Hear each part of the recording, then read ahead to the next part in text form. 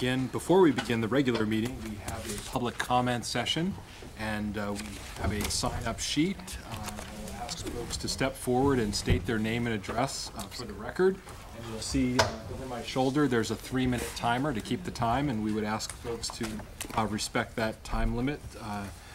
So the first speaker who has signed up this evening is Peter Blanchett.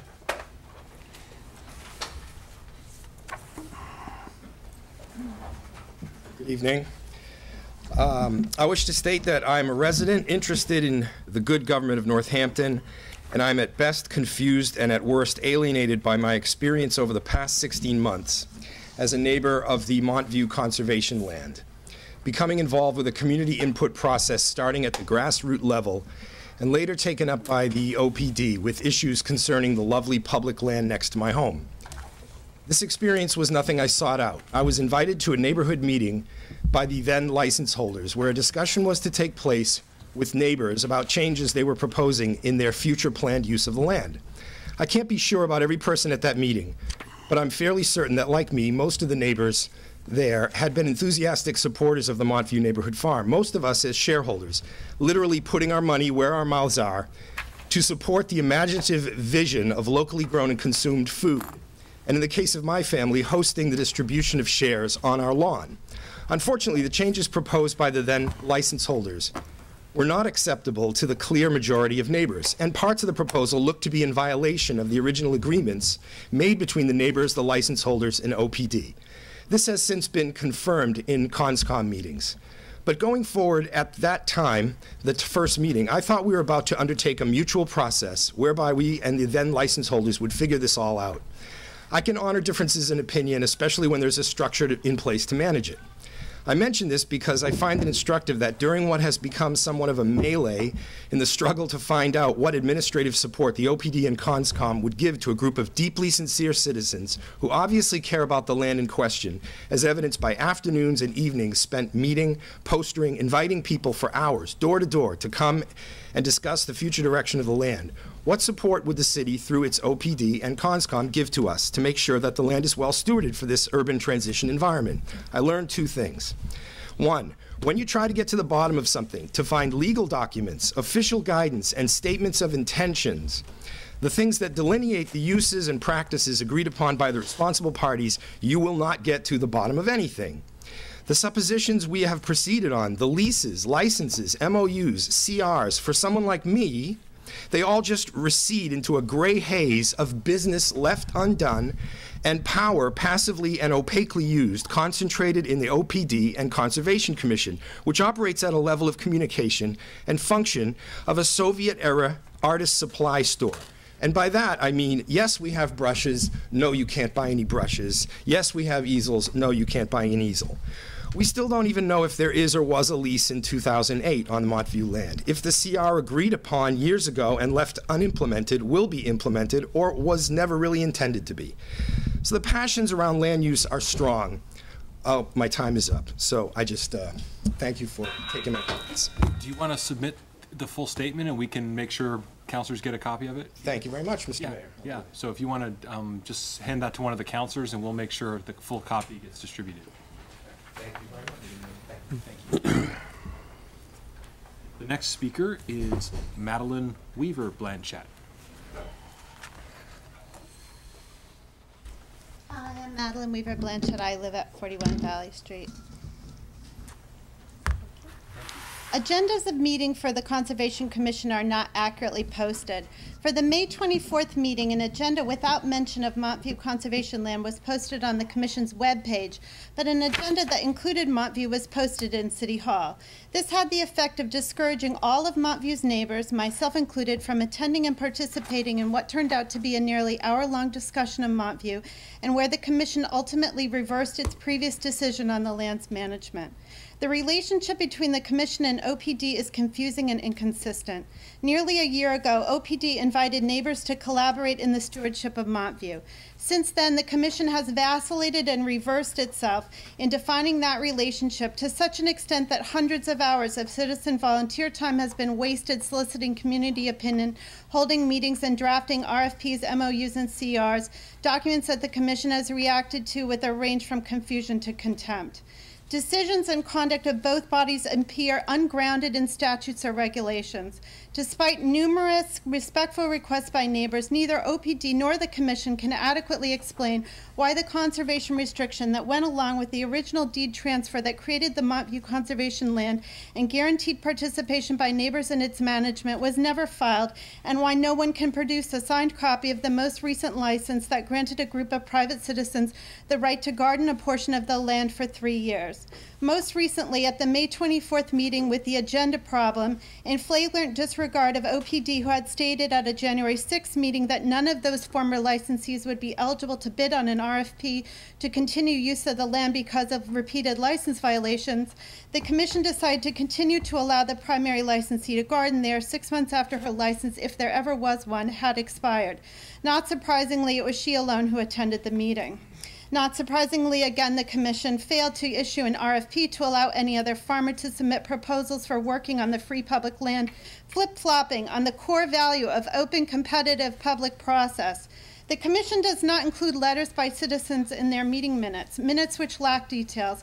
No minutes since March are on the website. In 2012, the Commission could have met 10 times on the second and fourth Thursdays. Instead, it has met 6 times. The average attendance at those meetings by commissioners is 59%, with 5 times commissioners leaving early and once the vice chair, who was chairing the meeting in the absence of the chair, arriving 25 minutes late.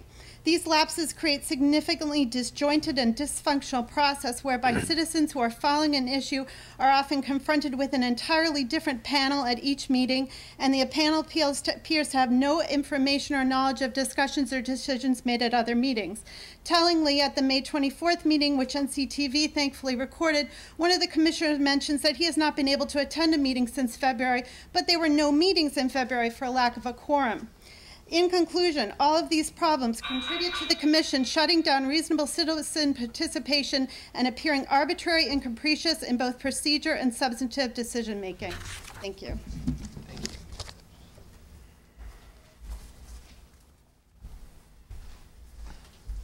The next speaker is Henry Kowalski.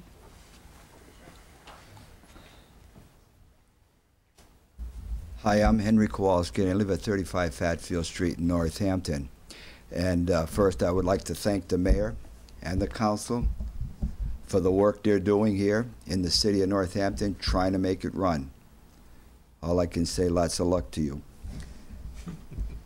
I'm here because a couple of weeks ago, I read an article in the paper, and it disturbed me very much, about how the city hands out time. I forgot the word already. The, what do we call it? Comp time. Why should I forget that? Comp time. I understood at my job where I work, comp time was given to somebody that was not salary paid. They were hourly paid. And if it was something that had to be done, an emergency or something, they would get comp time. But in the meantime, you do not keep that money and get 1,000 hours added onto it since 2006. And we've been in there for 5 years. So that means from 06 to 05, that probably was a little bit of a work time there, but it opened up because we're going to be celebrating our 5th anniversary come October, I think. So I'm a little bit upset about that, and it's been annoying me, and I like to get the word out. So I just wish that this comp time is used the way it's supposed to be used. None of this time was documented. How can it be legal if it's not documented? I know when I worked, we used comp time. We had to document everything, where we did and what we did. Now, if it comes to policemen, fire department, now that's a different story. That has something to do with security. This has nothing to do with security. And I want to thank all the volunteers that work over there. They put a lot of work in there. I've been volunteering there for about 13 years when we were over here at Memorial Building over here. And I am just disgusted with it. It makes me sick So I felt so bad. After 6 years being on the board, I resigned last week. And that's the way I feel about the situation. I wish the councilors would think about this. I know the budget time is coming. City has to raise taxes on the water now. There's other taxes. When we, it's about time. Hey, listen, I want to thank you, but that's the way I feel about it. I wish you'd investigate this and look into it. Hey, thank you. Thank you, Mr. Kowalski. The next speaker is Mac Everett.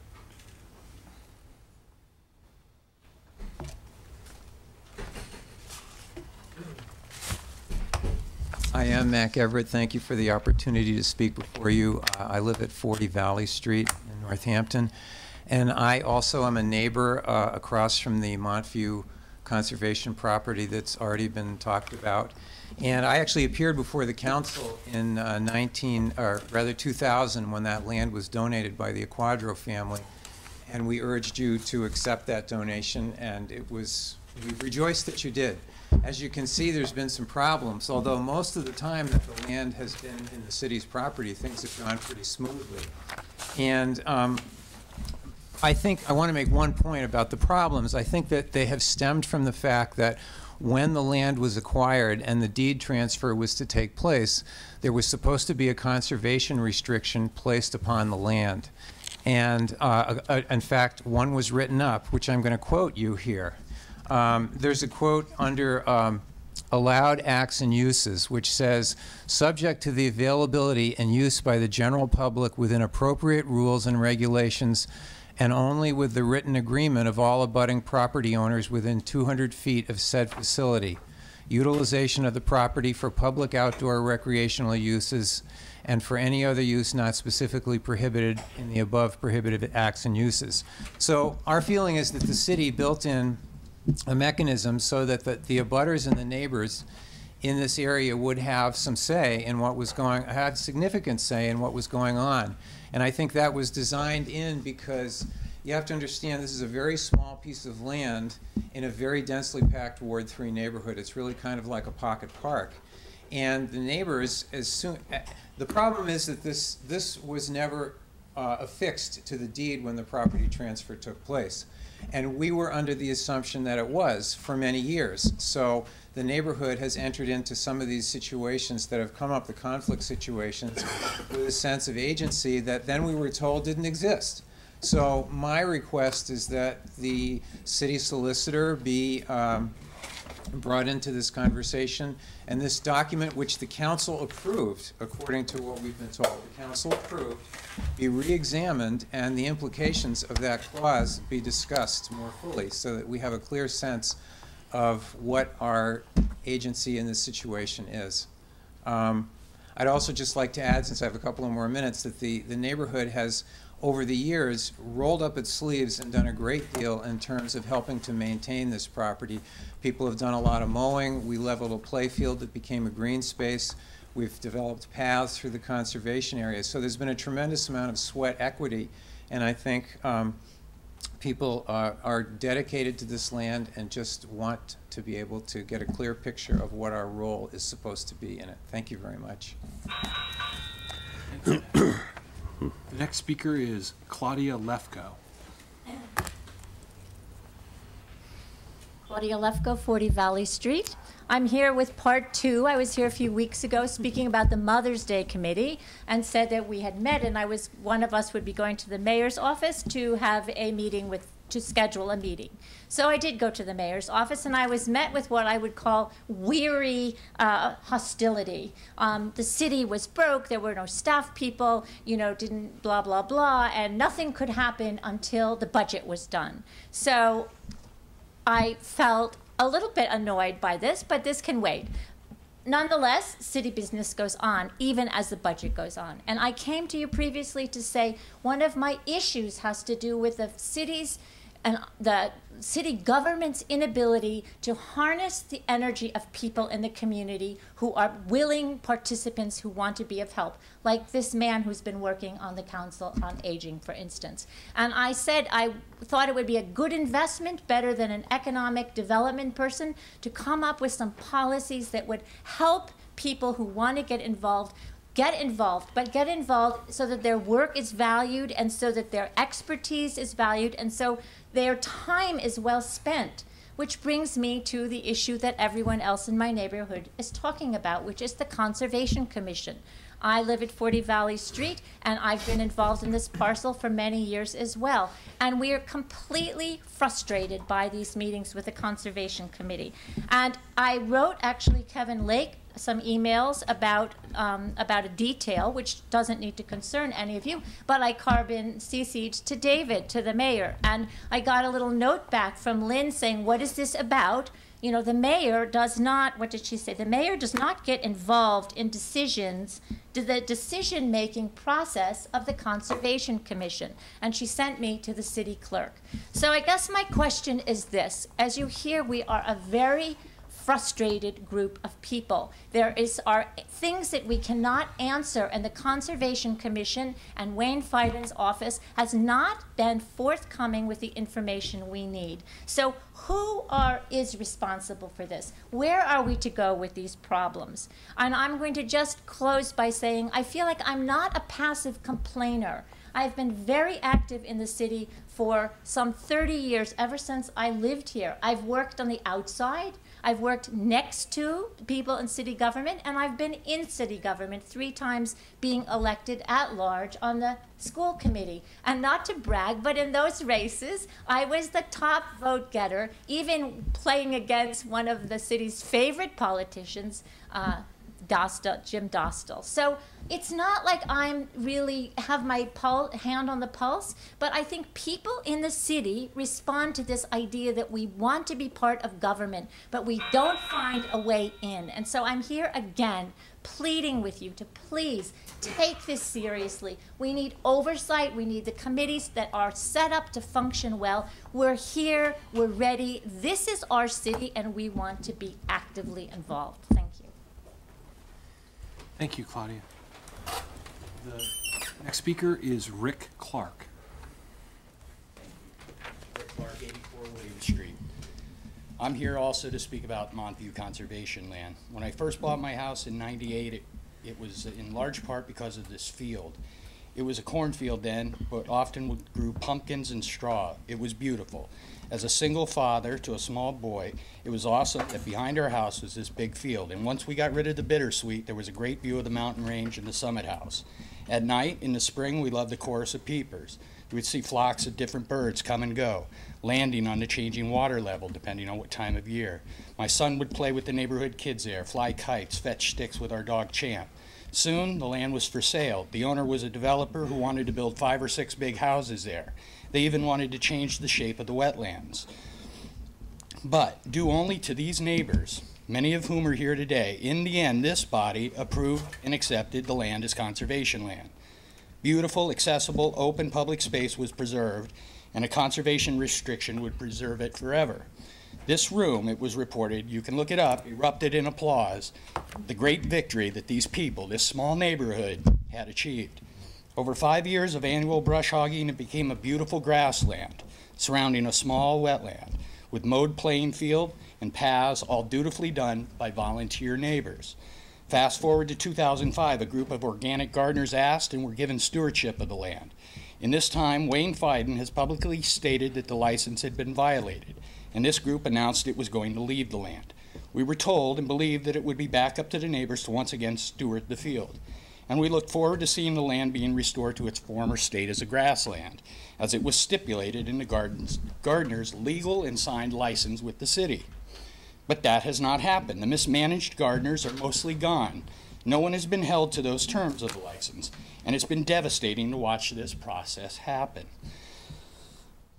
The Montview open meadow is now densely covered in weeds, invasives, and towering opportunistic species. The unique mountain and meadow vistas are heavily obscured by these dramatic changes in conditions. I hear fewer peepers. There are less migratory birds that land in the field. There is what is being referred to as a forest garden covering part of the land. There are predators spotted closer and closer to my house. The ever-growing shade, I feel, has caused the mosquito population to explode along the wetland. Public access is very limited. It makes me sad to see this land so divided and neglected. To say the least, I'm totally dismayed that the CONSCOM doesn't at all seem to care about the history of this land, the documents that inform it, or the neighbors who love it. Thank you. Thank you. Is there anyone else who wishes to speak in the public comment? Okay. Before I call to order the regular meeting of the City Council, I wanted to ask if the council and the public here tonight, if we could take a moment of silence to honor 36-year veteran Springfield police officer Kevin Ambrose, who was killed in the line of duty this week.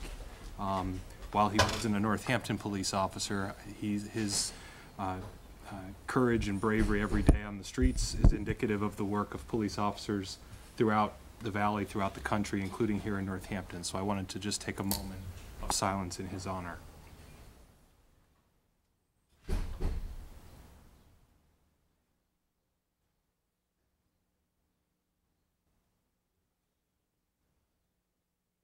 Thank you. And I would ask the clerk to call the roll of the regular meeting. Present. Councilor Dwight? Here. Councilor Freeman Daniels? Here. Councilor Barnes? Present. Councilor Murphy? Here. Councilor Stefan? Here. Councilor Schwartz? Here. Councilor Casey? Here. I also just wanted to note for the record that Councilor Jesse Adams is unable to attend tonight's meeting. He is in Washington, D.C. For the swearing in of his brother as a Marine Lieutenant Colonel at the Pentagon. So he could not be with us tonight, but we congratulate his brother on that accomplishment and thank him for his service. The first order of business on your agenda is the approval of minutes of May 17th, May 8th, and May 9th. Move to approve. Second. Any discussion about those minutes? Hearing none, all those in favor say aye. Aye. Opposed? I have to abstain. I missed one of the meetings, the hearings, but you put them in a group. Okay, So I'll abstain. okay. Fine. So those are accepted. Proclamations, resolutions, awards, and recognitions. We do not have any this evening. Are there any one-minute announcements from the councilors? Councilor Dwight? Normally I would save this for I get my own special announcement period, but this is, I just want to let everyone know that the next council meeting will convene at JFK Middle School, and that'll be the 21st, the meeting of the 21st for the second reading of the budget. This is part of a program that I had discussed with Mary Madura and with the mayor and with councils before, with an intent to try and have at least 6 meetings during the year in Leeds, so that people who don't necessarily have access to downtown will have the ability to go and attend meetings there. And it seemed appropriate to split the first reading of the budget tonight and the second reading of the budget there. So please, putting everyone on notice and inviting anyone who's interested in attending, that the meeting will convene at the regular time of 7 o'clock. Yes, at 7 o'clock at JFK Middle School. And that's in the community room on 100 Bridge Road for people who are trying to GPS it if they're, so. Other one-minute announcements. Councilor? Yeah, I'd like to, we've all heard many people come to public comment, talk about assessments and how property is sold for more than it was assessed for, and some had sold for less, and carried on and on and on, and it got pretty lively at some points. But again, I just want to say that our assessor in the residential, commercial, and industrial property values came in at 98% after the sales ratio studies were done. She leads the state in her expertise and precision. And last year she was actually given an award. She has a plaque hanging on her wall when she hit 99%. It's unheard of. I haven't got a clue what, but just a job well done to the assessor's office. That's for the Department of Revenue. Thank you. Counselor Freeman Daniels? Thank you for the Northampton Area Young Professionals, which is a body of the Greater Northampton Chamber of Commerce, is having a board fair for not-for-profits on June 13th. Anyone interested in getting involved in a local not-for-profit board, social organization, or so on, can go to the Smith Convention Center, which is the former faculty club, 5 o'clock, and you can interact with I think maybe almost 24 different not-for-profits that are that have open board seats and also need volunteers. Sorry, what was the date again on that? The 13th. Thank you. 5 p.m. Counselor? And I'm sorry, there's a copy of the Massachusetts Department of Transportation notice on Project Chance or Change? Chance. For the Norwalk Rail Trail Improvement Project located in Amherst, Hadley, and Northampton, and the copy of this will be on file in the City Council office for anyone who's interested. Thank you. Are there any other announcements? Okay. Before we move on, I wanted to just, for tonight's meeting, appoint Councilors Tacey and Labarge to the Enrollment Committee for purposes of enrolling ordinances that are passed. The next item is appointments, elections, and public hearings. Okay. And we have a reappointment.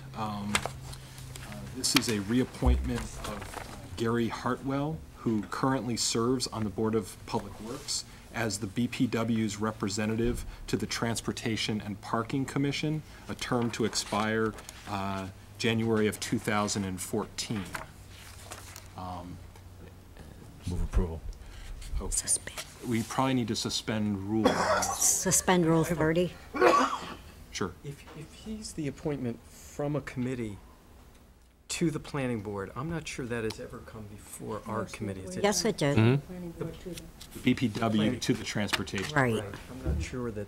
We've often brought it forward, but you Okay. usually just honored it and said, Was there a second on your suspension? Yes. so there's been a motion to suspend Rule 30. 30. It's been seconded. All those in favor of suspending rule, say aye. Aye. Opposed? Okay, so then Counselor Freeman Daniels' motion to approve the appointment is in order. Is there a I'll second? second that. Okay. Is there any discussion? Hearing none, all those in favor of approving, say aye. Aye. Aye. Okay, great. The next, May I suggest we take these as a group unless any counselors have an objection to? okay, I'll second the reappointment as a group. okay. I will read them just for the public. So these are reappointments to city boards, committees, and commissions. The first is Mary Clark, reappointment to the Arts Council, term to expire March 2015, and she'll be moving from a full member to an associate member. Next is Gaetan Fortin, being reappointed to the Committee on Disabilities, term to expire August 2015. R. Downey Meyer, being reappointed to the Conservation Commission, term to expire March 2014. Lynn Wallace, reappointed to the Housing Partnership, term to expire December 2013. Martha Acklesberg, term to, also being reappointed to the Housing Partnership, a term to expire December 2014. David Cronin, being reappointed to the Recreation Commission, term to expire June 2014. So there's been a Suspend. motion made and seconded. Yes. And so you'd like to suspend Rule 30. So there's a motion made and seconded to suspend Rule 30. All those in favor say aye. Aye. Opposed? Okay. And so then, I guess there's also been a motion to approve these. We're sort of doing these out of order, but made and Move to seconded. Second. And any discussion on these reappointments? Counselor? Yes, on Mary Clark. We had interviewed her, I think it was about 2 months ago. And the name looked very, very familiar, so I did talk in the mayor's office in regards to Mary, and we did approve her. And apparently there's some form of illness in the family, and that's why she's asking to be placed as an associate member.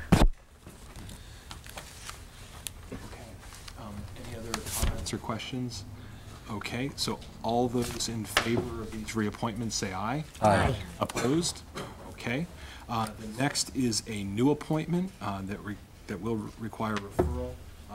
This is Mi Nguyen of 16 Arnold Avenue, appointment to the Tree Committee, a term to expire June 2015.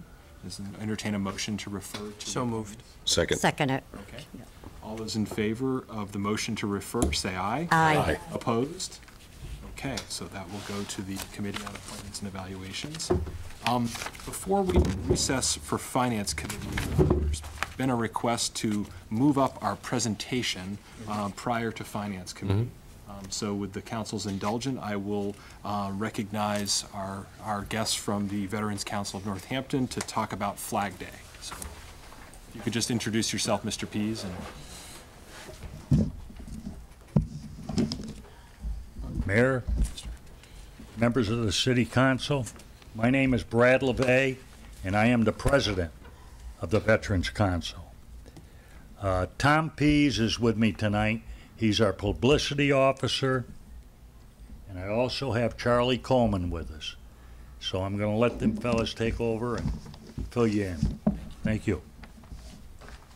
Thank you, Mayor, Council, Tom Pease. I live at 130 Spring Street in Florence, and I am the Public Relations Officer for the Veterans Council of Northampton.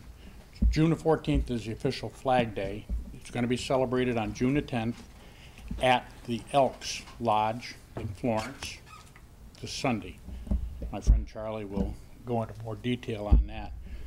But just an update as far as the Flag Day ceremony goes. It's actually a day of celebration and ceremony. The ceremony is actually the flag burning of any old flags that have to be discarded or cannot be serviced anymore.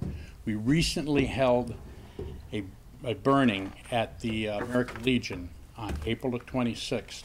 And I was quite surprised because we put out pamphlets and we put out ads in the newspaper for anybody and any of the service organizations that had flags that had to be discarded or destroyed in a proper manner. We had over 10,000 flags that we got rid of in one morning, and that's thanks to the American Legion and all their volunteers down there. They really stepped up. I had no idea there were 55-gallon drums of old flags given to us to discard in a proper manner, and they've all been taken care of. So I just wanted to give you an update on that. Charles Coleman, is a good friend of mine. He's been on a Veterans Council for a number of years. He is a retired Sergeant Major, United States Army. He served 3 tours in Vietnam. He's a Purple Heart recipient. I don't think this community can ask for a better representative to represent Flag Day than Charlie Coleman. Charlie is a really dedicated veteran. Now, he is a past commander at VFW. He'll enlighten you on that some there. But personally, you know, he's been my mentor for a couple of years now. He's really helped me with my morale with veterans and trying to help the veterans and all. And he took this task on last year. It hadn't been done in recent memory. Nobody stepped up and wanted to take charge of the Flag Day ceremony. Charlie did. And we should all be proud of what he's done. And now it's going to be the 2nd annual celebration and ceremony. Charlie, my good friend, my comrade, thank you. Thank you. Mayor, members of the City Council, ladies and gentlemen, my name is Charles Coleman. I am currently the commander of DAV Chapter 92, Northampton, Florence area. Past commander, VFW 8006. Life member also of the VFW. Life member Purple Heart Association. Life member Combat Infantry Badge Association. Combat American Veterans Association. And a member of the American Legion and other organizations. My purpose here tonight is to provide a brief description on the Veterans Council of Northampton's 2nd annual Flag Day ceremony,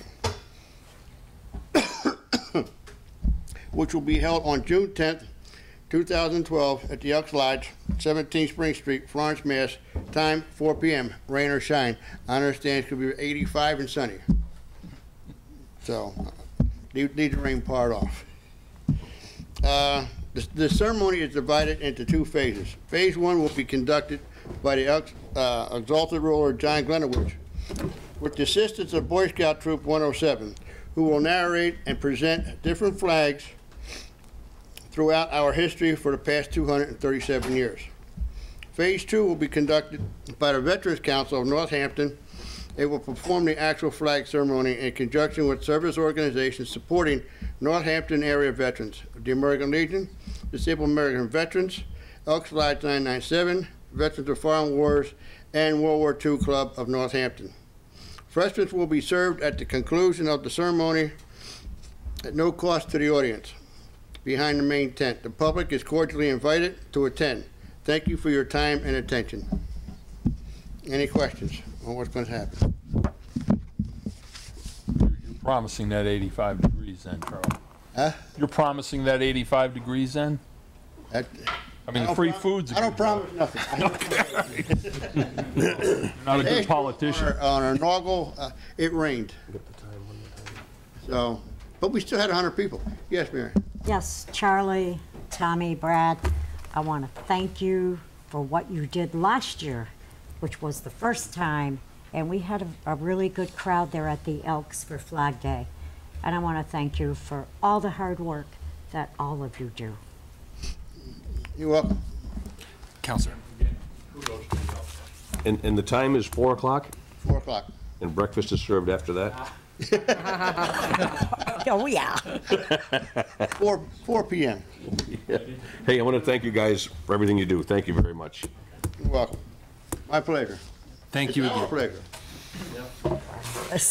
Thank you. Thanks, everyone. Okay, so we'll move back up to, we're going to recess for Finance Committee. Yeah, so we're going to recess for Finance Committee. I'll ask the clerk to call the roll of the Finance Committee. Chair Narcoles? Present. Counselor Dwight? Here. Counselor Labarge? Present. Counselor Murphy? Here. Counselor Tate? Here. Okay, on your Finance Committee agenda tonight, there's actually a number of the financial orders that actually relate to the budget, which those were, you've actually already referred those out to the full committee when the budget was first presented. So we'll actually skip over those, and those will be discussed in the committee of the whole. So we'll actually move down to the first financial order on the second page of the agenda. This is upon the recommendation of the mayor and the finance committee, order that the city council transfer from the Energy Reinvestment Revolving Fund to the Energy and Sustainability Revolving Fund the balance of $32,470. Is there a motion to recommend? So moved. Second. Okay. And as you know, we had a discussion, and this council took a vote to create the new Energy and Sustainability Revolving Fund. And so this will in effect transfer the funds that are left over in the prior fund into this new fund, where it will remain moving forward. So that's the purpose of this transfer. I don't know is there any questions about that? Okay. Hearing none, then all those in favor of recommending, say aye. Aye. Aye. Opposed? Okay. So that'll move forward to the full council. The next item is upon the recommendation of the mayor and the finance committee, order that the city council appropriate $23,000 to the FY 2012 Central Services Custodial Supplies account for the purpose of equipping the new police station with custodial maintenance equipment, and to meet that appropriation, transfer the balance of $3,192 from the receipts reserved for appropriation Atwood Drive, Fund 2332, transfer the balance of $3,000 from the receipts reserved for appropriation Innovative Enterprise Fund 2318, and transfer $16,808 from the undesignated fund balance. Move to approve. Second. Second, okay. And I would ask the Finance Committee to recognize Mr. Pomerantz. To recognize Mr. Second. Okay. And we, That's not his memo. okay, and I believe you have copies of his memo. I need that. Okay, so I can. Don't we need to vote on the recognition? Aye. Certainly. All those in favor of recognizing? Aye. Okay, great. You've been recognized, Mr. Pomerantz. Okay. I will say just at the outset, before you go into the, just the mechanics of the transfer, you'll note that there's a couple of small receipt reserved funds. We've been trying to go through and we've identified, these are among some funds that we've identified, that these are receipt reserve accounts that have been dormant for many years, sitting there with no balance, and the purpose for them have expired. So this actually will do two things. Not only will it provide some of the funding for the transfer, but it will eliminate these receipt reserved accounts that have not been used in many years. So so that's where part of this funding will be coming from. So Mr. Pomerantz. Thank you, Mayor. Good evening, everybody. In a nutshell, what this is requesting is that we have funding to purchase now the various maintenance equipment, supplies, cleaning equipment, and other materials that we're going to need to stock and outfit the new police station. The station's going to come online Owen, he doesn't have in one. the next 2 weeks. Chief Sienkiewicz has been moving from the old station into the new station over the last week. And for those of you that have not been in the building, it's a beautiful facility, and we're going to need to keep it clean and maintained for many, many years to come. As is the case in many construction projects, funding for this type of an endeavor, cleaning equipment and supplies, was not included in the original construction budget. So we're at a point now where we have to basically outfit the building so we can start keeping it clean and maintain the facility. We will order the materials when we get approval to do it, and we're looking to basically outfit the building in the next 2 weeks, and also bring on the new custodial staff. That's included in the fiscal 13 budget, 1.5 new positions to basically staff the building.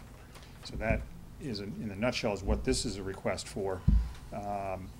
Without going into a lot of details about what the equipment is, it's everything from floor scrubbers and burnishers and cleaning equipment and carts that custodians will use, supplies for outfitting the locker rooms, et cetera. Typical of what you'd see in any of the schools or city facilities. And the reason we asked Mr. Pomerantz to come tonight is because I know we were going to request if we could get 2 readings tonight so that you could move ahead and order the equipment to have it in time for the transition into the new building. Counselor? And the Atwood Drive Fund, do we have any idea? I'm just a question. We looked back and we could not find, the most recent transaction was like FY 2003. We asked, we sold a sliver of property that I believe was in the Atwood Drive area. It was a small. I remember the sliver, yep. And for whatever reason, these were some residual funds left over from that transfer that have been sitting there, again, since FY 2003, have not been used, have not been, so we figured we'd like to close it out since it's not an active receipt reserve account, and so this would serve the purpose of just closing it out and using those funds. Okay, and the $16,000, that's from the city's undesignated fund balance, that's not a? Correct, yep. Okay. Yep. And I just would like to say, too, that on the 10th of June last year, they were drilling holes in clay there. It is absolutely amazing. I have tracked the progress on the police station. It's phenomenal how smoothly and how quickly that project has happened. Just a year ago, it was a hole in the ground, they were drilling holes. Thank you. I'm amazed. Point of information, I don't, on the Atwood Fund, what I recall from back in the day was that land was surplus, and I thought it was for a cell phone tower, for the establishment of a cell phone tower, and I would assume that the reason it was set up as an account that with anticipation of collecting funds, I thought there was some sort of, there were supposed to be funds generated from that tower being located. Now, I'm very vague on this, obviously, but I don't know if that rings any bells. Is that? We asked Mr. Fiden, and he, other than the sale of this sliver of land, he was unaware of any other ongoing income.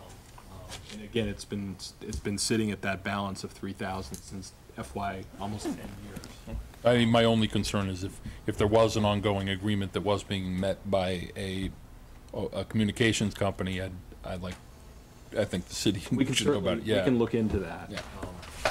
So will this close that out? It will, yeah. If it goes to zero, it closes it out. We were going to bring it forward to close it out and just let the money flow to free cash, but this has the same effect. So perfect. And then the other one, the Innovative Enterprise, I think that one's been sitting there since, what was the date on that one? 2003. That, again, is another one that dates back to 2003. It's an old grant. It's an old grant that, again, there's just been a balance sitting there. And so this does the same thing, cleaning it out, so. Something's not right. Any other questions for Mr. Pomerantz about this? Obviously, there's a great story in today's paper about the move into the new station, and so it's an incredible building. So, and obviously, we thank the citizens of Northampton for supporting the debt exclusion to be able to build it. Without any other questions in finance, all those in favor of recommending this in finance, say aye. Aye. Opposed? Okay. Thank you. Suspend rule. Well, we're still in finance, so. Oh, okay, all right, I'm sorry, yep. But does anyone require Mr. Pomerantz to stay for? No. Okay, thank you. Okay, let's see, financial updates. FY 2012, we're now down to days. I don't know if you have any quick updates on that. We have 2 more payrolls, and I've been analyzing that and getting transfers ready that I'll bring to the next meeting to balance out the year. But given that we didn't have the winter that we had in prior years, we're a little better shape than we have been in past. Not great, but so we'll have some transfers from free cash for the next meeting. And departments are letting me know if they have any overruns, and I have to say, majority of the departments have done a good job of staying within their budget this year. And then we may still have beyond that, July 12th meeting, we may still have some final housekeeping depending, once we get past the true end of the year. So we may have some more to bring forward on July 12th. We're trying to do the majority of the next meeting so that we can have 2 readings on them, then and on July 12th.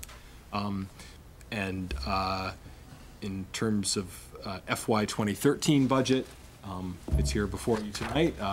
Not a whole lot has changed on the state.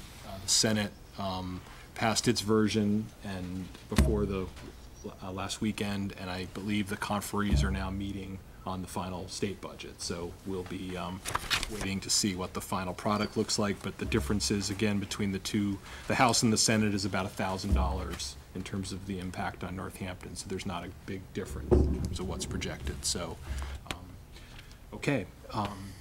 Any new business items in the Finance Committee? Hearing none, I will entertain a motion to adjourn. So moved. Joe Jones, second. Second. Okay. All those in favor say aye. Aye. Opposed? All right, so we'll now return to the regular meeting of the City Council. Okay. Let's see. Okay, we have some reports of committees. First is we have the Committee on Appointments and Evaluation, the minutes of April 9th, 2012. We have the Committee on Elections, Rules, Ordinances, Orders, and Claims, minutes of April 9th, 2012. Transportation and Parking Commission, minutes of April 17th, 2012. And we have the Finance Committee minutes of April 24th, 2012. Move as a group. Second it. Okay. Any discussion or questions on these minutes? Hearing none, all those in favor say aye. Aye. Aye. Opposed? Okay. So, I don't see sick. Okay. There's been a request to move up one of the items for a staff person. Is she outside? She's been waylaid by the Montague Farm. Okay. there had been a request to move up a couple of, to move up the CPA items ahead of the budget, because we had a staff person here, so we, rather than keep them for the entire budget. So with the council's permission, I would ask to move and take up the financial order on page 3. At the bottom of page 3 begins with the Beaver Brook Bridge project. That's the one that's hard to say fast. And these are second readings, correct? What's that? These are all second readings. They're all second. So this is upon the recommendation of Mayor David J. Narkowitz and the Community Preservation Commission, ordered that, let's see, this is the, let me just do them in the order that they're on. I think I have the, just want to make sure I get them in the, okay, this is the Beaver Brook, okay. Whereas the Northampton Office of Planning and Development submitted an application for Community Preservation Act funding for rehabilitation to the Arch Bridge over Beaver Brook, whereas the project advances the goals of the Open Space Recreation and Multi-Use Trail Plan and the Sustainable Northampton Plan and the Northampton CPA Plan, whereas repair and rehabilitation are needed to ensure that it is safe for pedestrians and bicycles and to ensure that this historic structure remains for future generations, whereas the project serves a public purpose by preserving a structure of important historic significance, and whereas the Office of Planning and Development's application states that, quote, the city will inspect the bridge annually and perform ongoing maintenance as necessary to keep the bridge in good condition. And whereas the applicant will make reasonable efforts to place a historic preservation restriction on the bridge, and whereas on April 18, 2012, the Northampton Community Preservation Committee voted unanimously to recommend $104,000 in Community Preservation Committee in Community Preservation Act funds be used to support the project. Now therefore be it ordered that $104,000 be appropriated from Community Preservation Act funding to the Office of Planning and Development for the Beaver Brook Bridge project, and that the grantee meets the conditions approved by the Community Preservation Committee, the Mayor, and City Council. Specifically, $94,650 is appropriated from the CPA budgeted reserve, and $9,350 is appropriated from the CPA historical budgeted reserve. Move to approve. Second. There's a motion made and seconded on second reading. And are there any, I would ask to recognize Sarah LaValle from Thank you. OPD. So moved. Second. All those in favor, say aye. Aye. Okay. So Ms. LaValle is here, and she can answer questions on these. I think we have a couple questions, Sarah. Councilor Tacey? The state doesn't have any jurisdiction over this whatsoever, do they? The bridge project Yes. as a funding agency or? As a funding agency or as an inspection agency or maintenance or oversight or anything, is that correct? They would have some responsibility, I think, just for bridge safety. But since it's only a pedestrian and bike bridge, that's a lot more limited than a vehicle bridge. So the maintenance is all on us? Yes, absolutely. Okay. And Yeah, there's no funding source available for bike and ped bridges, unfortunately. okay, thank you. That was my only question. Are there any other questions on this particular project? Okay. All right, hearing none. All those in favor on second reading, say aye. Aye. Opposed? Any abstentions? Okay, so that one is adopted on second reading. The next item is upon the recommendation of Mayor David J. Narkowitz and the Community Preservation Committee, ordered that whereas the Northampton Conservation Committee submitted a CPA application for purchase of up to 87 acres, which will fill a gap in the Broadbrook Greenway / Fitzgerald Lake Conservation Area. Whereas this is an environmentally important location, and whereas this project meets the goals of the Sustainable Northampton Plan, Northampton Community Preservation Plan, and Open Space, Recreation, and Multi-Use Trail Plan to protect open space and provide for passive recreation. whereas the CPA application was premised on providing opportunities for trail linkages and access points at the discretion of the Conservation Commission, and whereas pedestrian access from Coles Meadow Road will be provided, and whereas on April 18, 2012, the Northampton Community Preservation Committee voted unanimously to recommend $290,000 in Community Preservation Act funds be used to support this project, and whereas on March 1, 2012, City Council voted to authorize the purchase of this property, and that authority remains in effect. Now therefore be it ordered that $290,000 be appropriated from the Community Preservation Act funding to the Northampton Conservation Commission for the Broad Brook Gap project, and that the grantee meets the conditions approved by the Community Preservation Committee, the Mayor, and City Council. Specifically, $290,000 is appropriated from the CPA budgeted reserve. Move to approve. Second. Second, okay. Are there any questions about this project? Councilor Schwartz. I had a question from a constituent regarding who owns the property. Who are we buying it from? Edward and Henry Kabosiak. I don't know, I mean, I always relay that, I'm not sure what else to follow up. Okay. Any other questions about this particular order? Okay. Hearing none, all those in favor say aye. Aye. Opposed? Any abstentions? Okay.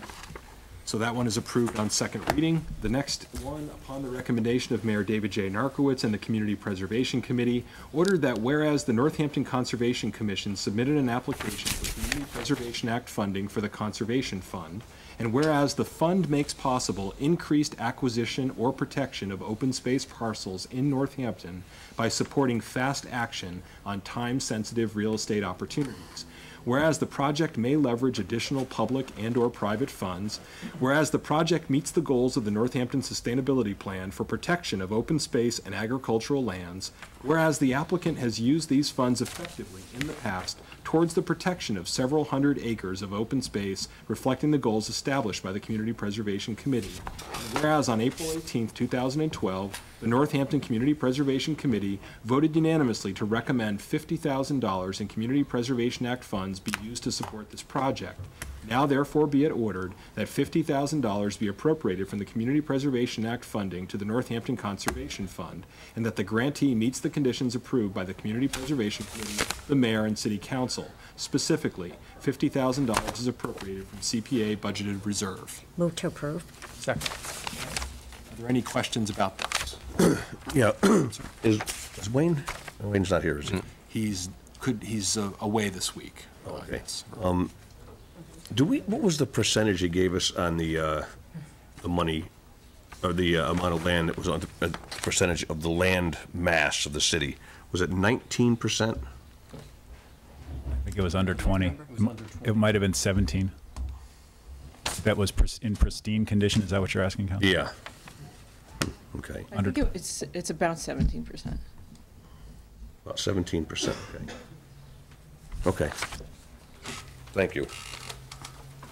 Any other questions about this particular order? Yeah, one more question. Okay, Counselor? Is that more or less than surrounding communities? Do we know that? Because I asked that question before. It's permanently protected as open space? That I don't know. I would imagine that some communities it's more and some it would be less. Depends. Go ahead. Councilor Freeman Daniels. I would say that the relevant question is whether it's more or less than other cities or why would you say it was similarly sized towns, because you have a lot of surrounding communities that are mostly rural by nature. So they might have a much greater percentage of pristine or land that compared to Westfield and East Hampton. Councilor Spector. Just so I understand this, what we're approving is a fund so that if there's land that comes available, we can do this in a timely fashion. That doesn't mean that that we are then out of the loop on that. Is that correct? It's just so that the process can operate in a more timely fashion. Is that the reason for this fund? Yes. My understanding is it's used for soft costs, for appraisals, for right. those So kinds of things. It's not that that OPD can just then buy the land and use this money. It's so that if something comes up, it's still going to go through the processes. So we can decide not to purchase it, but at least we won't lose an opportunity because of the time. Exactly. I get it. And this is also used not only for those pristine areas, but also for neighborhood acquisitions and working lands, which were the other two categories of open space. Thank you. Counselor, did you have a question? No, I'm okay. Okay. Okay, great. So hearing no other questions on this one, all those in favor say aye. Aye. Aye. Opposed? Any abstentions? Okay, so that's adopted on second reading. And the final, upon the recommendation of Mayor David J. Narkowitz and the Community Preservation Committee, ordered that whereas the Hampshire Council of Governments submitted a CPA application for the first phase of historical rehabilitation to the Hampshire County Courthouse, whereas the project provides a broad public benefit to the citizens of Northampton and the region, whereas the project serves a public purpose by preserving a structure and downtown green space of important historical significance, and whereas the Council of Governments will provide a conservation restriction to the city of Northampton on the courthouse lawn, and whereas on April 18, 2012, the Northampton Community Preservation Committee voted unanimously to recommend $100,000 in Community Preservation Act funds be used to support this project. Now therefore be it ordered that $100,000 be appropriated from the Community Preservation Act funding to the Northampton Conservation Commission for the Hampshire County Courthouse renovation, and that the grantee meets the conditions approved by the Community Preservation Committee, the Mayor, and City Council. Specifically, $100,000 is appropriated from the CPA budgeted reserve account, and that the City of Northampton is authorized to acquire for conservation, passive recreation, and historic preservation purposes any easement and any conservation and/or historic preservation restriction as defined in Mass General Law, Chapter 184, Section 31 of the General Laws in the historic courthouse and/or courthouse lawn consistent with the Community Preservation Act, and that the city approves such easements and conservation and historic preservation restrictions. Move to approve. Is there a second? Second. Counselor Finn. I'd like to amend this to strike the final two paragraphs. Okay.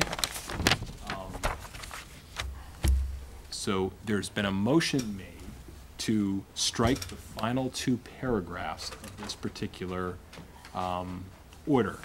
I'll second for purposes of discussion. Okay. Counselor, would So- you explain your amendment? Yeah, thank you.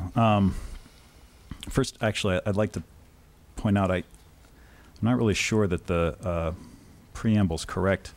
It looked like from the review of the April 18th minutes that the CPC voted to advance this 4-2. Is that correct? No, that was an initial discussion, but the final vote for this project was unanimous. Okay. That was on a portion of the resolution. Oh, my mistake.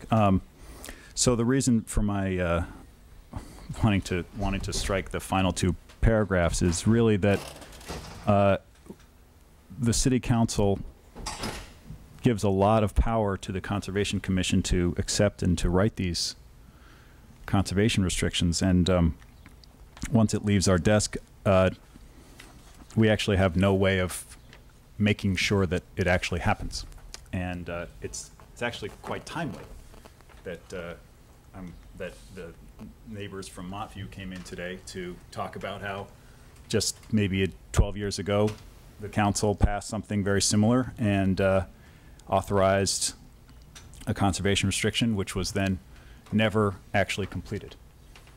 So I think that the council should take a slightly more active interest in these conservation restrictions, and I think that starts with having the planning board or the conservation committee come back to the council when they actually have the conservation restriction written and ready to go, and then the council approves it. So I'd like, it's not that I'm against the conservation restriction on the lawn, although maybe not on the entire lawn or something like that, but I do believe it's a mistake to give them permission to do it right now without actually seeing the conservation restriction and without knowing the parties are ready to go.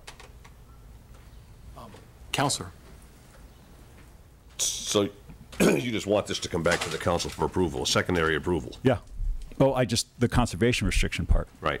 Not the entire order. I'm in favor of restoring the building, and it's great that the Council of Governments wants it, but I think it's a mistake, just like the council made 12 years ago when it authorized it does it a lot, actually. We authorize conservation restrictions, and I think we assume that our will be done, but it doesn't sometimes, and I think it's better that once the parties are ready, they bring it back to us.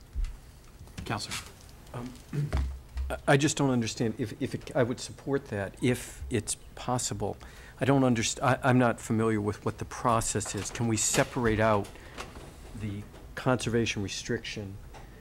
Can we separate it out? If it can be done and come back, I would be okay with that. But if someone could explain the actual process. Yeah, I'll defer. I've got no idea. I just read that if we're going to grant authorization I now, we can understand. probably do it later, right? But I was going to ask if perhaps Sarah could explain what the final paragraph actually, what does that mean when it says, and that city council approves such easements and conservation restrictions? Does that mean the council's giving approval tonight, or that you'd have to come back and get approval of that conservation restriction? That would mean that approval would be granted tonight. Tonight, okay. But just a clarification about a slight difference between the Montview CR and this CR.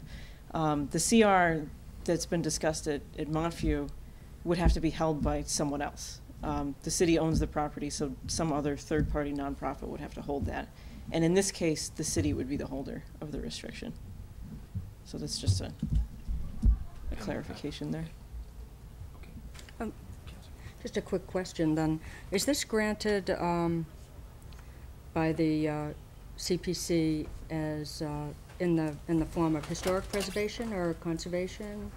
It's historic preservation, but in the Council of Governments application, they stress not only how historic the building itself was, but also the use of the property and the historic nature of the lawn and all the things that had happened there. So in terms of our formula for allocations, is it coming out of the historic preservation piece or both, or? Historic preservation. It is, yes. okay. So could you address that issue if we struck the last two paragraphs? Would that in any way impede moving forward on the project if you came back and needed approval from the council? I just want to understand the process itself. It would be an additional burden on the commission and then on the council to review it later and discuss it, but it's definitely possible. It's possible. So the burden would be more the timely quality of or the work involved in doing that? Yeah. It wouldn't hold up the project in any way?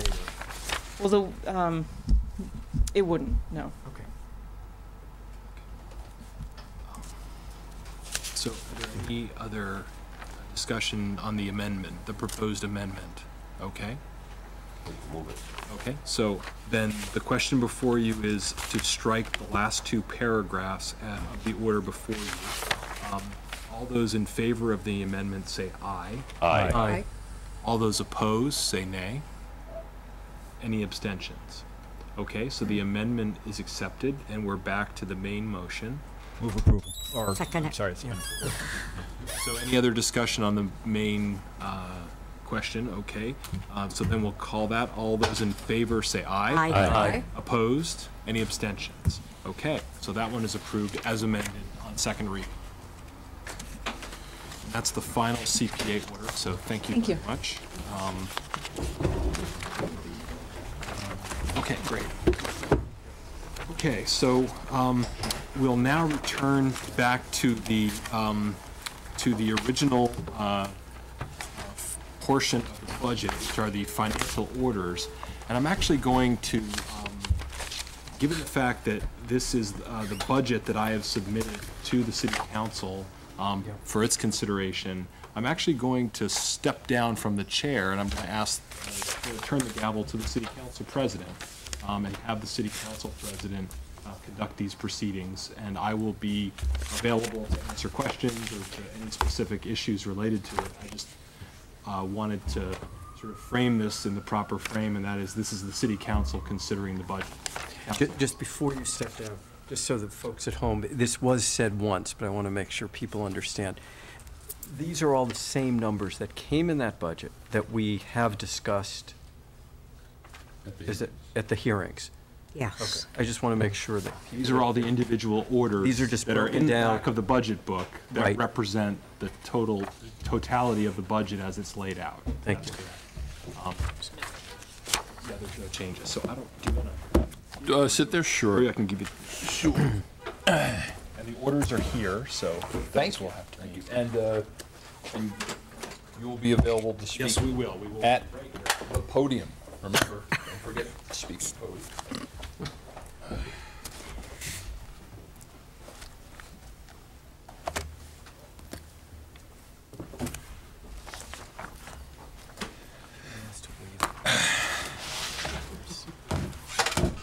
Thank you all.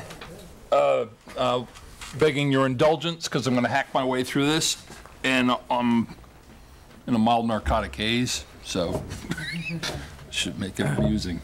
Mr. President, could we waive the reading of each of the orders unless any specific ones, rather just summarize the Is that a amounts of motion? the order? I would like to put that forward. And I'll second that. All those in favor of reading the orders? Can we have a discussion on that real quick? Because I see. Oh, I'm sorry, yes, I'm sorry. I'd be very comfortable taking the general fund and then maybe the Department of Public Works, Water, Sewer, and Solid Waste together, and then maybe taking the revolving funds as a group, but I don't think I'd want to lump them all together. I'll be fine with that. Yeah. Yeah. So. I'll withdraw my motion.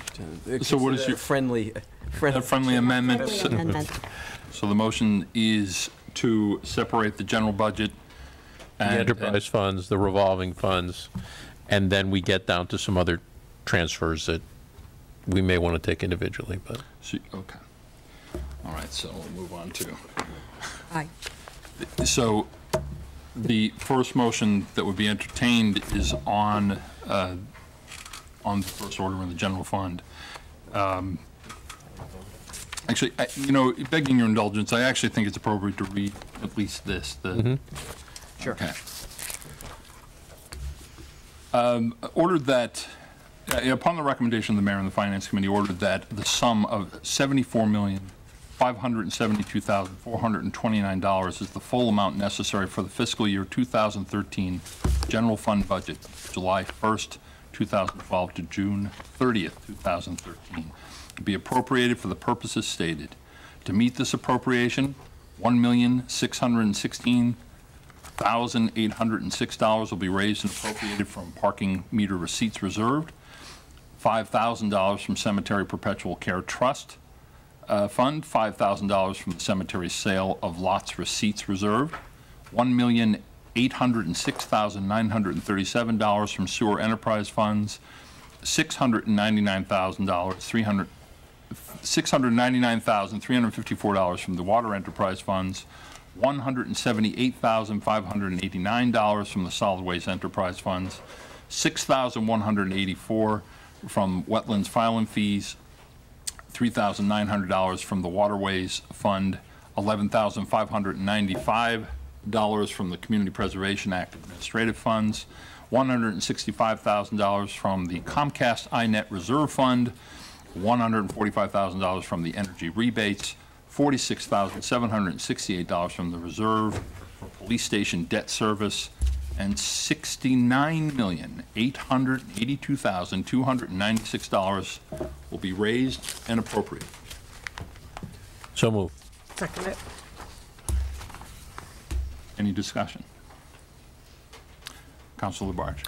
Yes, I want to say that this was not an easy budget. And I know some of us councilors who've been here for quite a long time, this was a very difficult budget. We had to look at all the departments very, very carefully. Our mayor, our department heads, they had to make some significant changes in their departments. I also feel with the school departments in education, that has been a serious problem. What do we need to do? There needs to be changes here.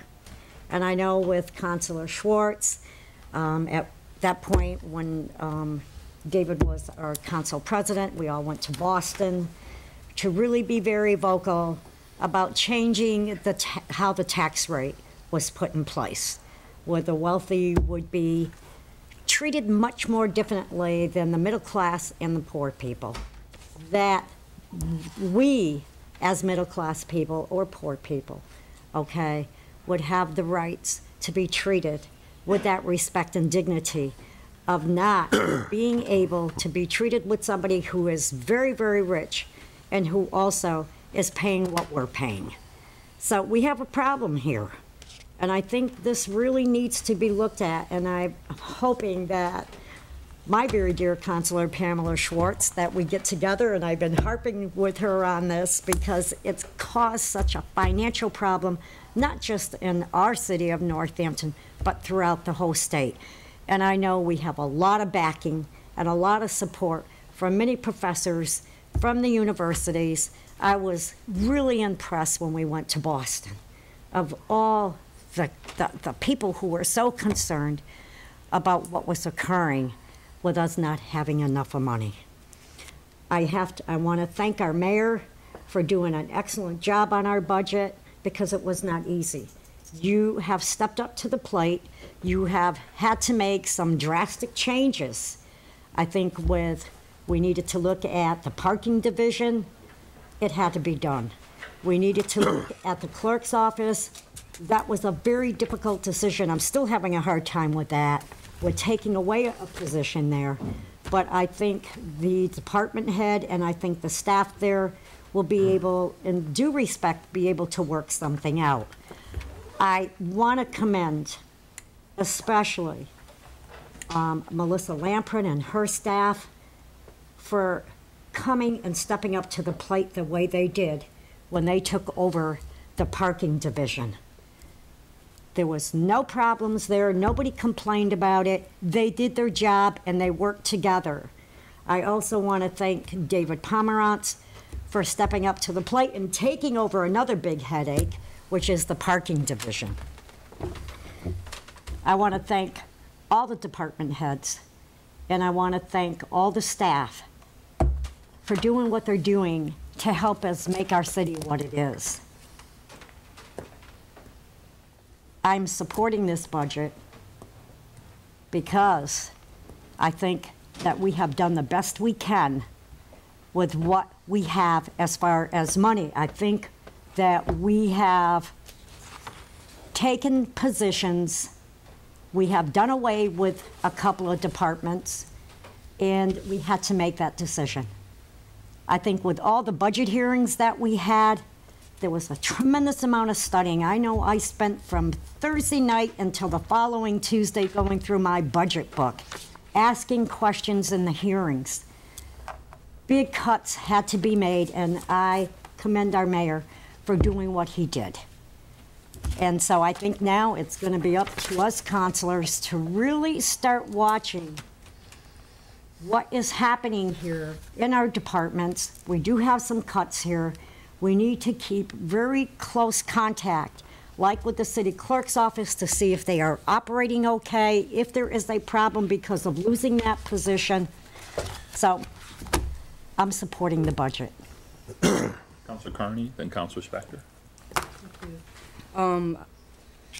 I also want to offer some kudos to our mayor and to Finance Director Susan Wright. This was a daunting task, given our limited resources in the city, especially this year, facing the loss of the solid waste enterprise fund that we had, and trying to make ends meet with so many challenges. So I do thank you for that and for all your hard work on this. I have a little procedural question, I guess. Does the Board of Trustees at the Smith Voke School need to approve their budget before we approve this? And it was a question that someone asked me prior, and I'll direct this to the mayor, maybe.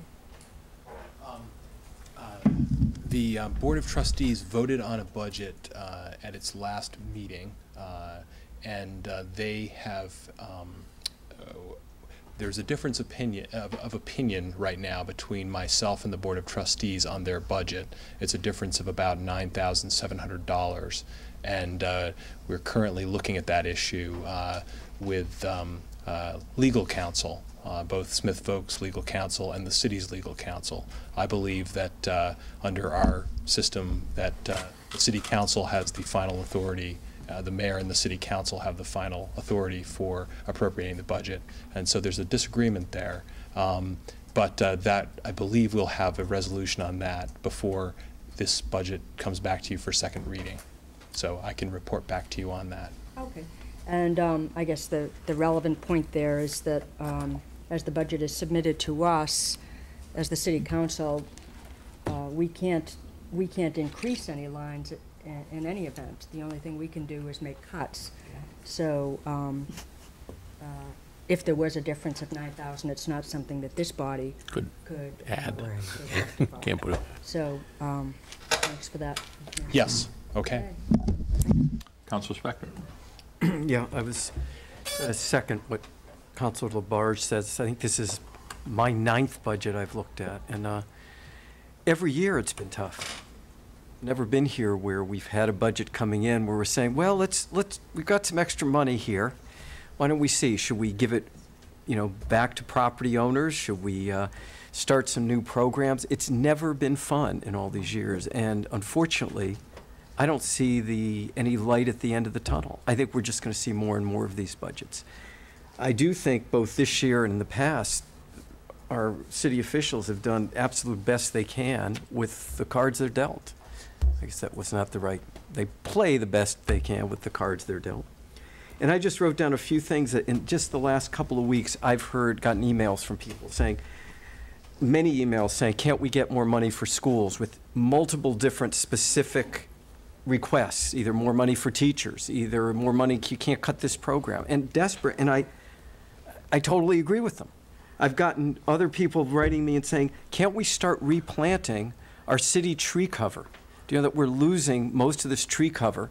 We have no funds. We're not replanting it. It's very important we do it. We don't have money to do it. A few people, certainly in my ward, and I know in other wards, keep saying, our streets are a mess. Can't we just fill up some of these really deep potholes? We don't have the money to do it.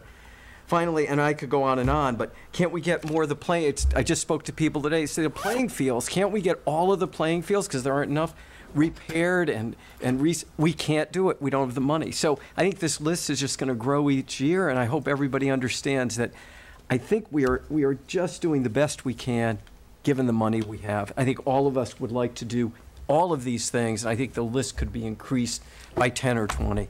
And I want to thank the mayor, and I want to thank your staff a lot for not only doing a great budget, but I think the presentation of it in this book this year has just been, for someone like me who's struggled on 9 budgets, I always go, what does this mean? What does that mean? And this is the first year, and I don't think it's because of the longevity, but the presentation, where it was so clear and I really understood it. I want to thank you for that. Councilor Schwartz and Councilor Tate.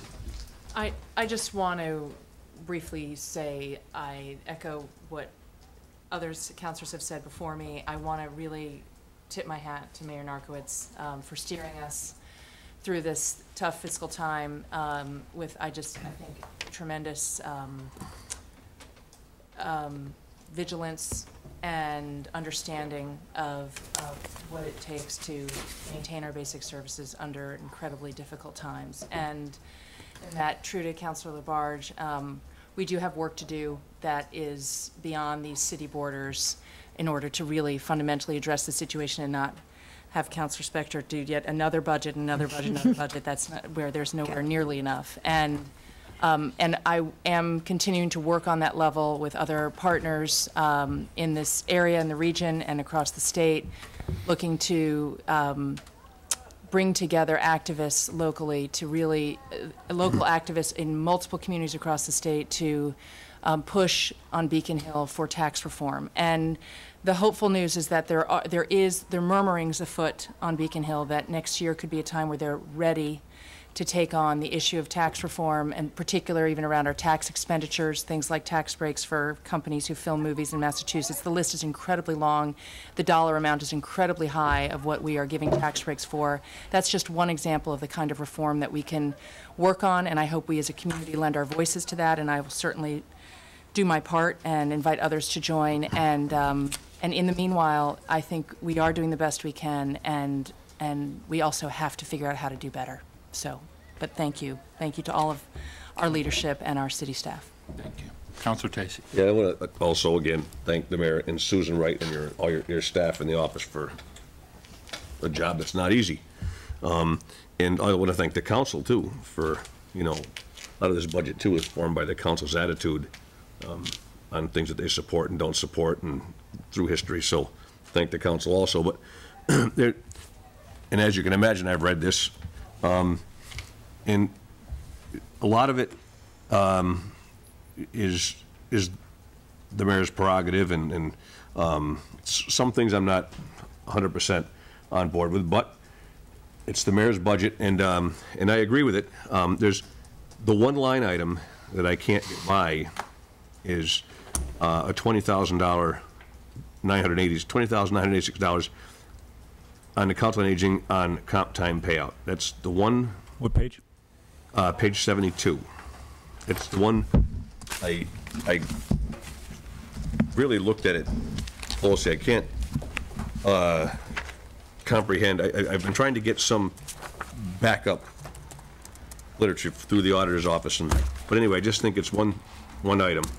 Is there something that I've said that's wrong? What's okay.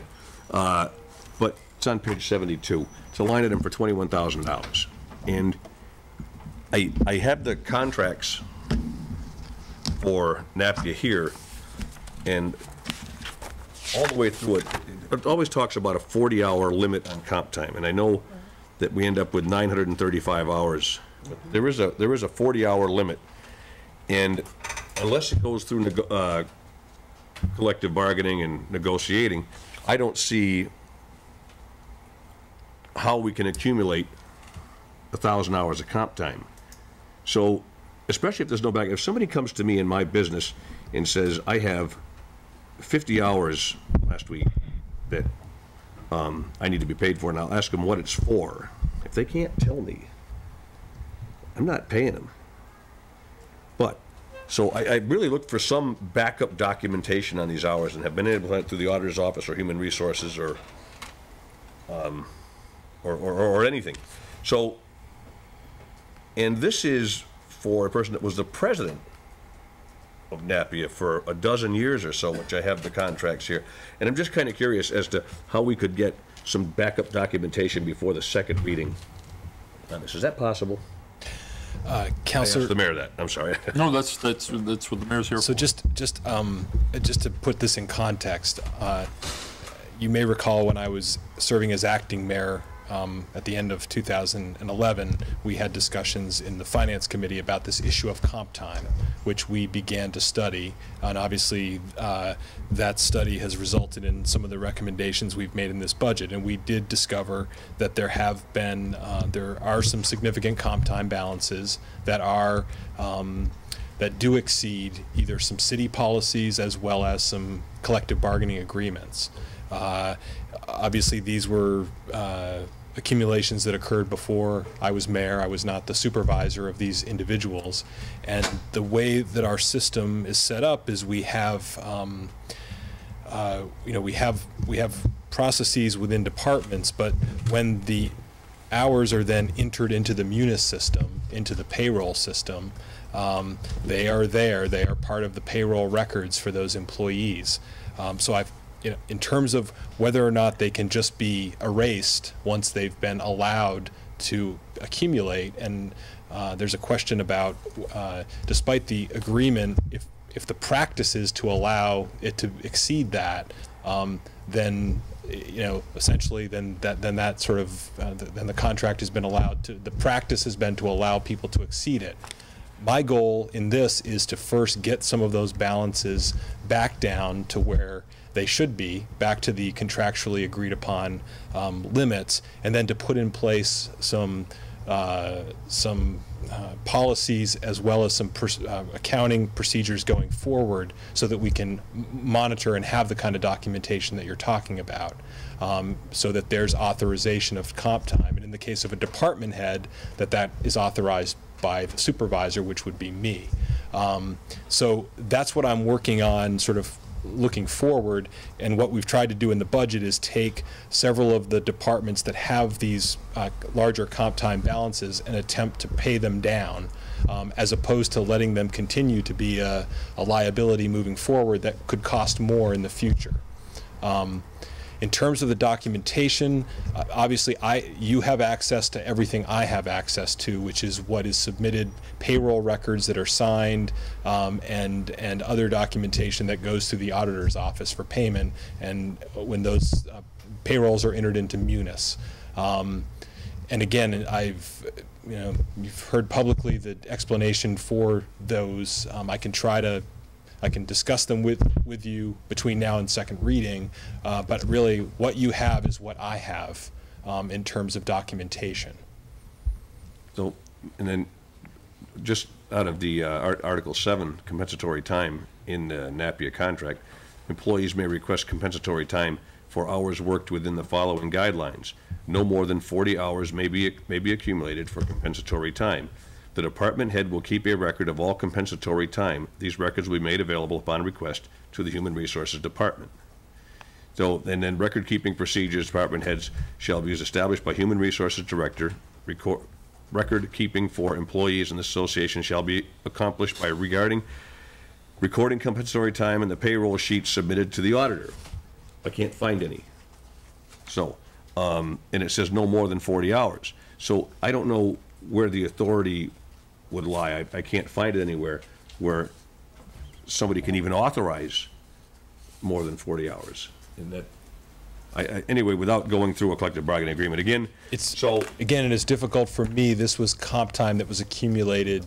I understand a period from in 2007, 2008. So it's not a period that I had direct supervision over anyone. So I cannot recreate that for you. And I understand that, and I'm really not asking you to. I'm just stating my opinion that weeks here, 83 hours of comp time in a pay period, 69 hours of comp time, 53 hours of comp time, 77 hours of comp time, and then in some instances, 40 hours of comp time earned and 24 used in the same pay period. So I don't understand. I have the records here. I don't understand how all that works, but I would like somebody to explain it to me. And as far as it goes, the president of this union is the one that has accumulated the comp time. And at the time. At the time. Yes, that's correct. So anyway, I'm not comfortable paying out this kind of money out of the budget for something that cannot be reconciled. If you can't tell me what these hours are for, I'm not comfortable with making that payment. And I'll stop at that. I know you can't, and I'm not asking you to tell me what those hours are, because I know you can't, but I would at least think that the department head should be able to tell me what those hours are. And if not, then they don't exist.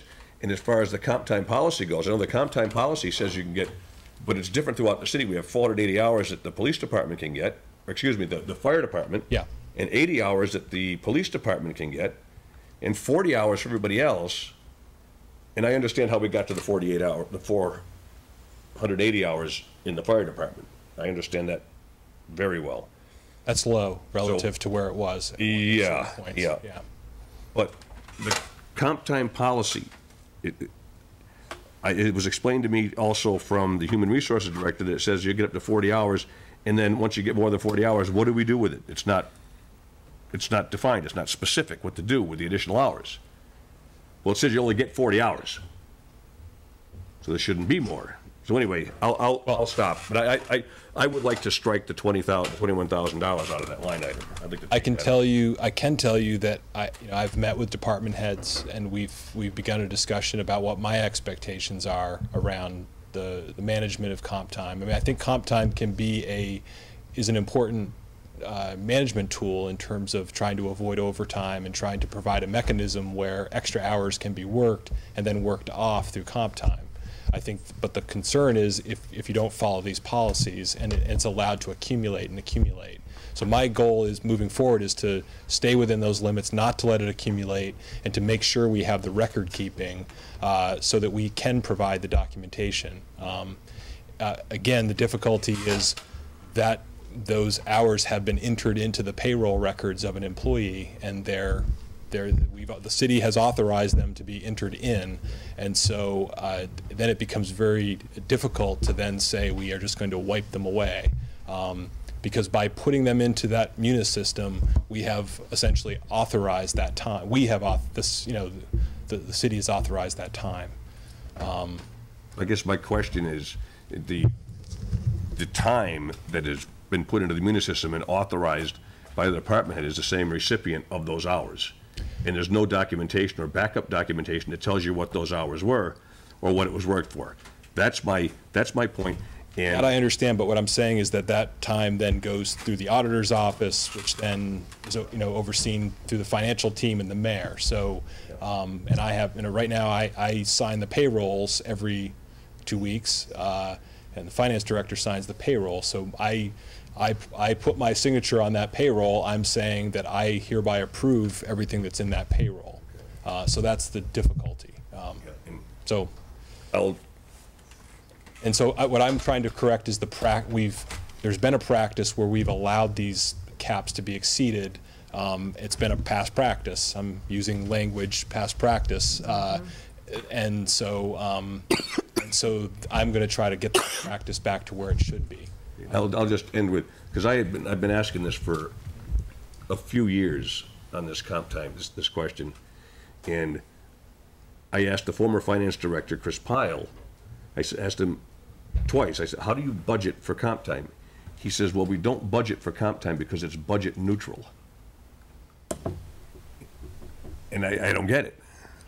How can comp time be budget neutral? So I'll leave it at that. And I know it's not a reflection on you. I mean, this has happened before you got here. But if I can't see some documentation that says what this time is for, in my opinion, I just couldn't. I couldn't just to answer on that money. To answer your question, just about the budget neutrality piece, if you read the complete policy, it's typically you're allowed to accrue it, and then you have to use it within a certain number of pay periods. Right. So that's the expectation, that you accrue it, but then you use it up. So I think that's probably what Mr. Pyle, that ideally it's revenue neutral because it's not going to create a liability from year to year. You may have a balance, but that's the idea. I don't want to spend any more time on it. I just want to tell you that I wouldn't pay it. I'd like to yank that $21,000 out of there. That's just my opinion. Councilor Freeman Daniels and Councilor Thank you. Labarge. This is about the same issue. So, I think there are really two here. And allow me to clarify, and I'll end with a question to you, Councilor Tacey, actually. I think the first issue is, does the council believe, or does a majority of the council believe that that comp time was properly accrued?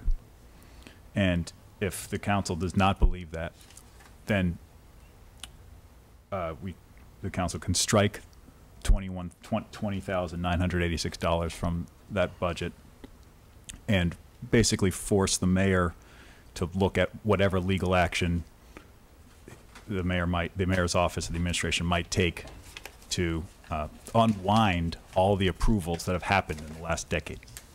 So I think that's our only option, because the second issue is not whether the city owes comp time and how much, but how the city will repay that comp time. And if you look at the whole budget, this is, even though it's my second term, it's my first budget, so I'm not an expert, but it seems to me that the mayor's doing a lot of work to try to clean up the books, especially the liabilities, to get us in a good cash position so that we can continue to fund new infrastructure projects, take on new debt, and to try to eliminate future liabilities, because that's really what the comp time is. It will become a future liability when it gets that large, and it is already that large. So the mayor's budget, yeah, maybe we could have dipped more into the free cash that may be available, but instead the mayor is taking the choice, and I think it's a good choice in general, even though it involves some cuts, of cleaning up the liabilities and getting onto a sustainable path for the free cash, and which will help us in the long term by being able to borrow at reasonable rates. So given that the cities has accrued that liability, that comp time liability, how are we going to discharge it? And I think this is a step that takes it from that budget neutrality and makes it into a fiscal number, but at least it discharges the liability. So the question is, so I think the second issue, we can't really get around that number unless we want to go to the first issue, which is we don't think that comp time was legitimately accrued, and we want to force the city to take some sort of legal action. I don't even know if it's possible, but cutting that line, and I'm not sure if you made that motion there or not, Councilor Tacey, but cutting that line would, in my mind, force the city to look into its legal recourse against that accrued comp time. As it stands, if it has been accrued legitimately, we have to discharge it. And putting it in the book instead of just pretending it doesn't exist is, I think, a responsible thing to do. So I guess I don't know who to ask. I mean, I'm sure you've investigated some of the legal recourse on some of this accrued comp time, and I can't imagine that there is one. But it seems to me that that's our only option. I guess what I've definitely had conversations about this with our HR director, with council around, in terms of can one just sort of magically wipe the slate clean? And the difficulty again is that an employee has this time has been put to their payroll records. It's been, yes, it was signed off by the employee in question, but then it was countersigned by the chief executive officer and went through the auditor's office and all of that. And so it's and so that's really what's there. And I think there's an assumption there's an assumption that if that has happened, then that was valid time. And again, it's difficult for me to go back. I've obviously spoken. The employee in question has talked about it publicly, about the time period in question, and that there was a work being done related to the construction of the senior center and all the other activities related to that. She's talked about that publicly. We've talked about it privately. That's the information that I have. And so I suspect if I were to go ahead and start voiding those balances that have exceeded the policies, I suspect I'd be probably spending more than $20,000 in legal bills defending grievances filed by bargaining units. Thank you. So then I guess my question for you, Councilor Tacey, is do you think it's worth it to try to force a legal action about that comp time? Because if it's not, in my mind, we have to pay for it somehow, and starting now is as good as time as any. The duties of the department head are spelt out in the contract to keep track of the records and what the time is for. All I'm asking for is to see the records and what the time is for. If you tell me that I owe you $50 and I ask you what it's for and you say, well, I don't know, you just owe it to me, it's going to be a cold day before you collect that $50. Councilor Labarge. Okay. This is for the mayor, please. Sure. I'm really uncomfortable here. I feel that I'm hearing about a department head, and I don't care who the department head is, of a problem apparently that occurred, the first 2 years, I think, that she had mentioned about the senior center when they were opening it or whatever. How many years has it been that that director has not used that comp time at all? Only the first 2 years. I had great concerns, Councilor Tacey, in the mayor's office, in front of Corrine, when you mentioned about the amount of comp time, which I didn't know until you brought that up, about what certain departments had for amounts of comp time that were occurred, correct? And you also we had another staff person from City Hall in the office. I went to Susan Wright of great concerns of what I had heard about the amount of comp time with one director plus other departments. Susan and I spent a lengthy time together in her office, and it's just not one director. There is several people who have comp time on the books. And I asked her to go to the mayor that I would really like a plan put in place to clean this comp time and get it back to where it should be. You do your 40 hours, whatever, your limit on your comp time. I'm just having these bad feelings about hearing that a director is the president of the union or whatever, she or he, no matter what, still has to get permission from the above, which is the mayor, to grant that comp time. So I don't know who was in charge then, Mayor. Maybe you can answer to this. If this department head that we're hearing about today apparently was putting in for her comp time, it had to be approved. Who approved it? I think what Councilor Tacey is saying that, and I will, this isn't one of the issues that I'm trying to address going forward, is that typically a department head is the person that signs off on the payroll for their department. I understand. For their, and including their own payroll as well. What I'm, in terms of in the case of comp time and things like that, in most departments, there's not a pre-authorization process for a department head. I will say there's not a lot of comp time taken by department heads generally. Obviously, there are some departments where there is, you know, for example, the building commissioner, for example, who frequently works essentially 24/7, and so there's comp time used in that department as a way to manage the use of time. Same in the Board of Health, Right. Health Department. So there are some departments, the nature of the work, there's comp, and obviously we've talked about police and fire as another one. So what I'm trying to work on in these departments is to have a pre-authorization form.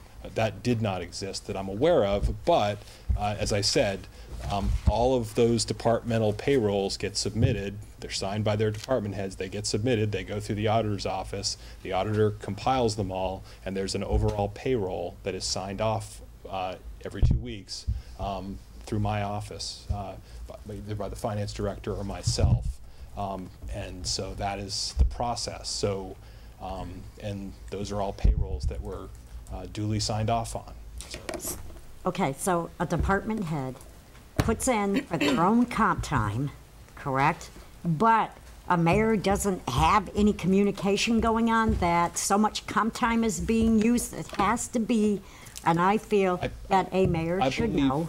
Yeah. And again, I believe, I cannot speculate about that, except I'm fairly certain that the former mayor was aware of the comp time. I do too. I know that there was a point, as has been said publicly by this department head, that the former mayor asked this department head to stop accumulating comp time. Exactly. So there was obviously a discussion about it and some knowledge and understanding of it. That's, Well, I feel that there had to be some communication with the department head to use that amount of comp time because it stopped within that 2 years.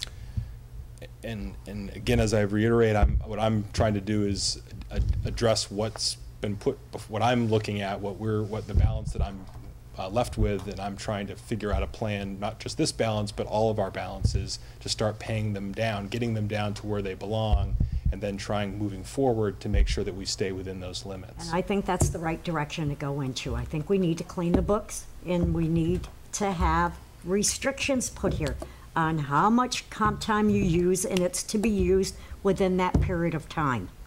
It's just like any state employee or whatever. You have comp time, you have to use it within a period of time. Councilor Spector. Yeah, and I agree with that. I think Councilor Tacey would say there was something in place already. I think that's why, Councilor, you've been referring to the contract. It's there. I do think, and I probably won't even say this as eloquently as Councilor Daniels did, but our choice here is really, I would imagine that any of the department heads that we're talking about, and I think we're all upset by this, but would say, I would imagine they would say, I really deserve this, and it was signed off on. And I think you really did a good job of saying, how do we move with this now? If we decide, so our vote tonight is, do we strike this from the budget, and if we do, I think we definitely would be faced with lawsuits, because I would imagine all of the various, not only this head would say, look, I put in all this time, it was signed off on, I let the mayor know, I put in a ton of work and I deserve it, and I would imagine we'd be looking at a lawsuit that would cost us at least this, if not a lot more than that. So the question is, what are we going to do tonight on this thing? I think we're all assured that moving ahead, we're not going to see the same issue happen. The mayor has assured us he's moving on this. So I think that's really the question for tonight, which is, do we go ahead and strike this, looking at a lawsuit, making it a case, or not? I, for one, although I'm upset by this too, would approve of the $20,000, because I don't think it's worth it right now for the legal piece, and I am assured that you're going to be looking at this as we go on. I just want to be careful. I was not implying, I don't mean to imply that there would be a lawsuit. I'm just saying that. No, I am. You didn't say that. But I would imagine, as I said, that I would imagine this department head and others feel that this is something they deserved. It was a practice at the time. And one of the things that happens is when there's a practice at the time, you go along with that practice. If it had been happening that people were not using the comp time within the allotted amount of time, but it seemed to be what everybody was doing, well, then it was up to somebody to not sign off on it. It was signed off on. These people, if I was in their position, I felt I did it, even though my contract might have said it, well, it's what's happening. I would be upset if I come back and say, hey, this is what I thought I deserved. I'm glad we're going to be changing this. And I agree, I'm glad you brought this up, but I would like to move this forward and say, look, for right now, I don't want to strike this from the line. I don't think it's worth making a case out of this. And by the way, there is no motion. Yeah. So just so we're clear, we're debating a motion that doesn't exist. Councilor Tacey. Yes. I don't want anybody to lose the focus. The focus is outlined in the contract documentation. I want to know what the comp time is for. What is this for? Period.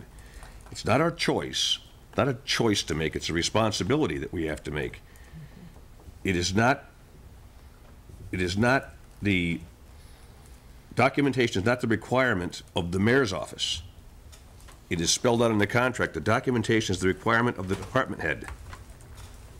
If the department head cannot provide the documentation for this overtime, then as far as I'm concerned, it does not exist. That is the job of the department head. So and as far as the lawsuit goes, what would you sue us for? You send us a bill for $21,000 and you're going to itemize it as you don't know? Okay, and I'll let it go. I don't want to beat the horse, but animal rights activist, I'm sorry I said that. Councilor Freeman Daniels. That's a question for the mayor. Of this 20,986, could you tell me what percent of the comp time that this department has accrued that is? It's 2/3 of the comp time. Of that bulk of the comp time. It's the department, but it's one. Yes, it's one individual. It's that department. Yeah, it's from the Council on Aging, but it's one individual. Yes. So it's not. It does not actually bring the whole balance down. But given the resources that we had, that was our attempt to bring it down. Can I ask another question? You've worked out with this individual this arrangement to pay for comp time rather than to, or is that part of the contract that comp time can be discharged that way?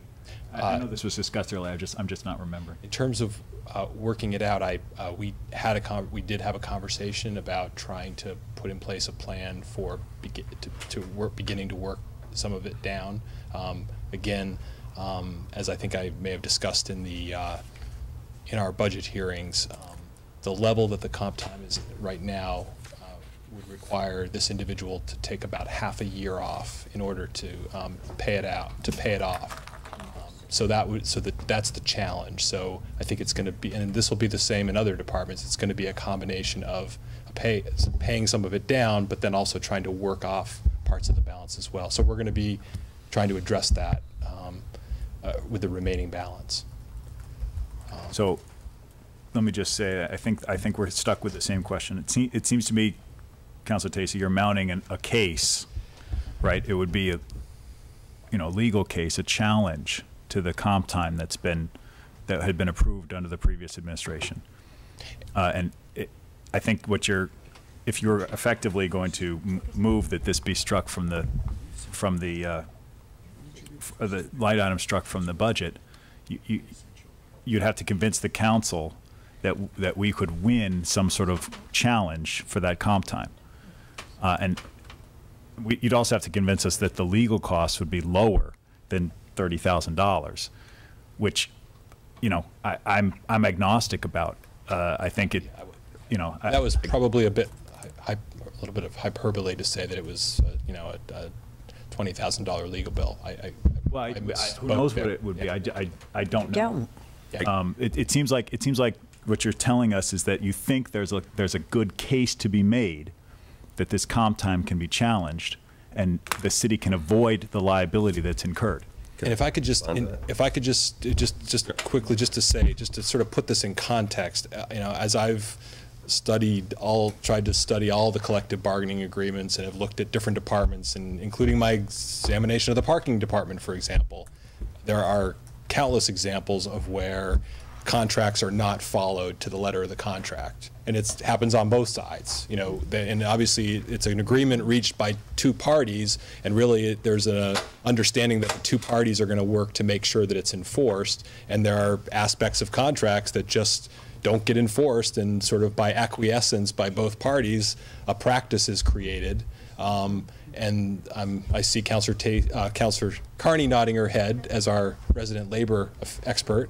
And so that's the situation. So I can say in the parking division, for example, there were the hours of employees that did not match their contract, what was required in their contract. There were lots of other things like that. And so I'm just wanted to put it in context. This is not like a isolated incident. It's something that does happen. We have really lengthy, detailed contracts, and there are aspects of them that don't get followed to the letter. So, undocumented hours has been a problem. Do we know that they're undocumented?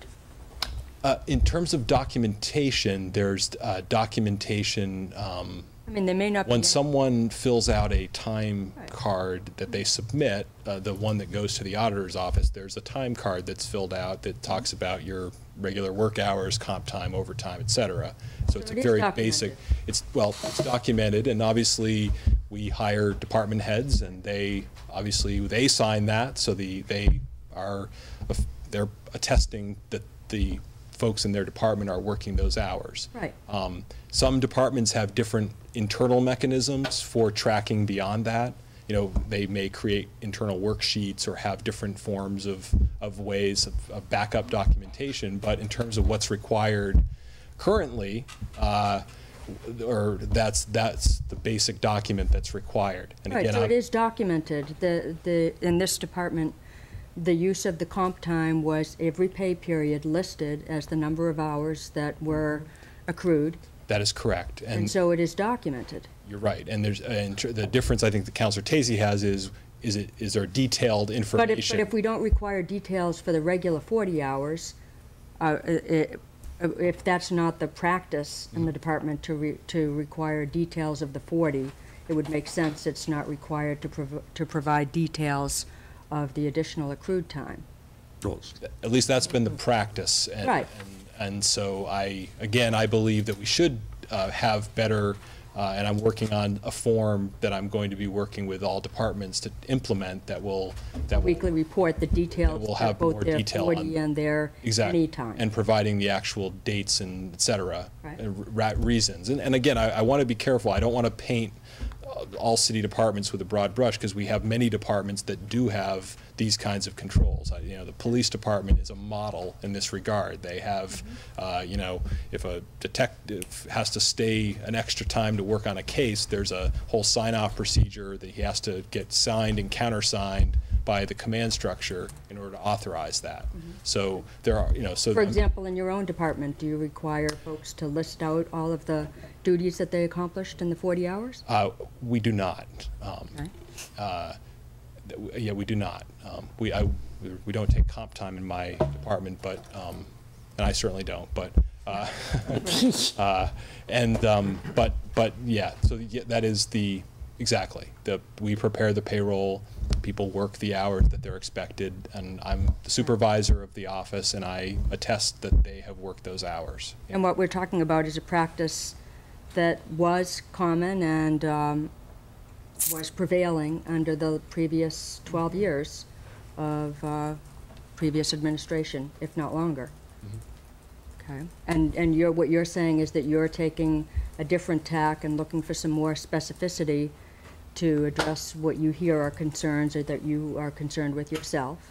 That's correct. Okay. And I don't know why we're belaboring this. I know you've asked us not to belabor and you're asking for further documents, Counselor, but I don't know that there are, it should be expected that there would be further documentation than that which was common for the past 12 years.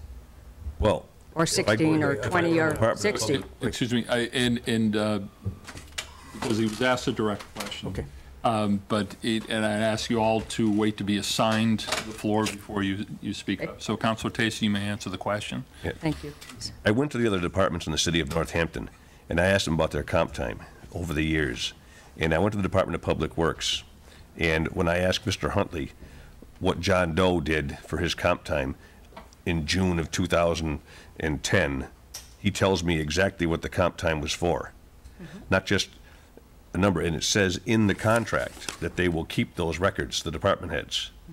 So it is not, like I said, it's not the duty of the mayor or the mayor's office to keep track of this, but it says in here that these records will be made available to Human Resources or the Auditor's Department upon request. So when request these and they don't have any documentation for the time worked, well, that's, and if I could find out in October, the check date 10/04/207, how there's 83 hours of comp time. There's 70 hours of work and 83 hours of comp time. Or the following pay, 69 1/4 hours. You work a 70-hour week and then you're going to, and then 35-hour week and then get 45 hours of comp time. I'd just like somebody to explain that to me. I'd like to see the documentation, where that is from. And then how is it that you can do, earn 40 hours of comp time and use 18 hours of comp time in the same pay period? No, that's just my question. So if somebody could show me this, I'd be happy. I've actually allowed you to address the question, and now Councilor Spector. Yeah, I'm getting uncomfortable with the conversation. I am too. And part of the reason is I've sat here for years where certain department heads that we're talking about have come here, and we know they've put in extra 40 hours. We were just looking at a letter to the editor where it was talking about this person being scapegoated by us, and I want to make sure that isn't what's happening here, because there's an undertone here that if she had only documented this, but there's a mistrust of the time, and I don't think that is the issue here. The issue here was that policies weren't put in place rather than attack this individual, because we've sat here and said we've known that this department had put in, especially when they were building the new building, and you go over there, this person was working an extra 20, 25 hours a week. The issue is not about this individual or this individual not documenting it. There was a practice in place for a lot of years. We're changing that practice. The question right now, it's not a question on the floor, but I'd like to move away from this. I think we've gone over and over it. We're going to put new policies in place, and the longer we keep going back on this, I think it becomes a personal attack on one person, and that I'm not comfortable with. I just would like to also just add more, as just to keep it in context. There are actually eight NAPIA employees who have who are above the 40-hour balance. So it's not one that has exceeded it. Obviously, yeah. So, but we're trying to work on the largest balances with the resources that we have. Councilor Murphy and then Councilor LeBar. I would actually like to call first reading on this question. There's 2 weeks between now and second reading for those concerned to do further research and satisfy themselves with this, but I think it's time to vote on first reading. If I may ask for an opportunity to pass the gavel, because I've been sitting here chewing my tongue, and I'm probably frustrated with my status here as being the guy who shuts up. Yes. I'd be glad to sit in your chair. You want it? Well, if I could pass the gavel, I believe to Councilor LaBarge, who stands as senior. You have to pass that to somebody who hasn't spoken on the issue. Well, yeah. I'd just like to say that we've passed around a lot of thanks, but I think to thank the citizens of Northampton is kind of critical too, because what we were doing right now is soliciting them to subsidize this budget. The term approval really makes me uncomfortable. I am going to approve this budget. I don't approve of the fact that we were in this situation. We're discussing $20,000 here right now. The state's commitment to us has been reduced by $3.35 million over the last 5 years. This is a $75 million budget, and the $20,000, hopefully we get this settled, but it won't mean a jot to the circumstances. I think the outrage that everyone is expressing and the concern is too finely focused. I think we actually, I will approve this budget with an aspect of shame. I will be ashamed. And I've written to a number of people who have written to me as well, that by way of explanation, we are the point of sale here for a profoundly dysfunctional system that we abide, that we have continued to abide. Councilor Schwartz has spoken on this very eloquently. She sent out a letter that was really heartening because it brings the focus back to where it is. We in our infinite wisdom decided to diminish taxes on income, and then thinking that we had cut taxes when point in fact we've passed on the responsibility in a variety of jerry-rigged fees and enterprise funds and circus systems that require a lot of spinning plates. And we've been charged with this, and in fact, when we make these resolutions that people take criticism with us about talking about larger national issues, this is where it manifests itself.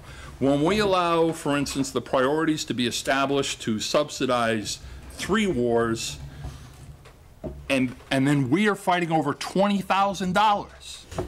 We're fighting over $20,000 because, not because the people here made the wrong choices or not because the people here worked on the right priorities. It's because forces beyond us, forces that we endorse by our votes, by our approval, those are the forces that put us in this situation. So I actually vote yes for this budget. I say yes, thank you very much to Susan and David. I think the task that you've been charged with is one that I would never, ever consider doing, and what you guys did was elegant, thoughtful, conscientious, and noble service. And I resent the fact that you were put in the position that you were put in. I resent the fact that we're in the position that we're put. I resent the fact that going back even before Councilor Spector was voting for his 9 budgets, I was voting for budgets too, and every one of them was a death of 1,000 cuts. Sure was. Literally. Our priorities here in this community are dictated by the resources that we're left with. And the resources that we're left with are the leavings and the trailings of money invested and the priorities that have been determined by profit centers, people more intent on generating profit than trying to subsidize human endeavor and human existence. Grandiose sensibilities. But point of fact, I want everyone to know, everyone who ever voted for me, everyone who ever sent me a nasty letter or an unidentified voicemail, I want you all to know that this is what has been wrought, and this is what will continue to be wrought. And instead of fighting and quibbling over small incremental departmental issues about cross-training or subsidizing reserve receipts for ambulance funds, we should be talking about our aspirations. And we are denied that because we buy into a broken system. So I hope you will join with me and Councilor Schwartz and other councilors as we continue to rail against this. And also remember, there's a ballot initiative that will be coming up in the next election that will offer you the opportunity to vote for a progressive income tax. A progressive income tax based on your ability to pay, as opposed to forcing regressive tax systems like property tax systems, fees on services like water and sewer. This is not based on your ability to pay. This is based on usage, and it destroys the middle class, it destroys communities, and it creates these horrible grudge matches that develop. So that's kind of a rant, but it's also by way of saying I am enormously grateful to the citizens of Northampton and the mayor and Susan Wright, yeoman's work, and I will vote yay but it won't be an acknowledgement of approval. Are there any other questions or comments on this portion of the budget? Councilor Murphy, you were moving. I'm still where I was.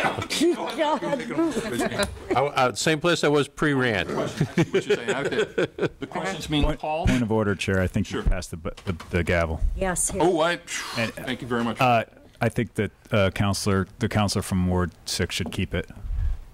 I've got Robert's rules loaded if you want to challenge me. No, I have no problem. You think she should keep it because? Because your partisanship has been declared. Yes. But he passed it to somebody that had partisanship also, which is illegal. I know. That's what I said. Partisan, I'll take it. I think Councilor Murphy's The only person who hasn't spoken on the... All I did was move the question. Yeah, you got to give him. You want a gavel? I think he needs it. You're fine. Hey. Maybe.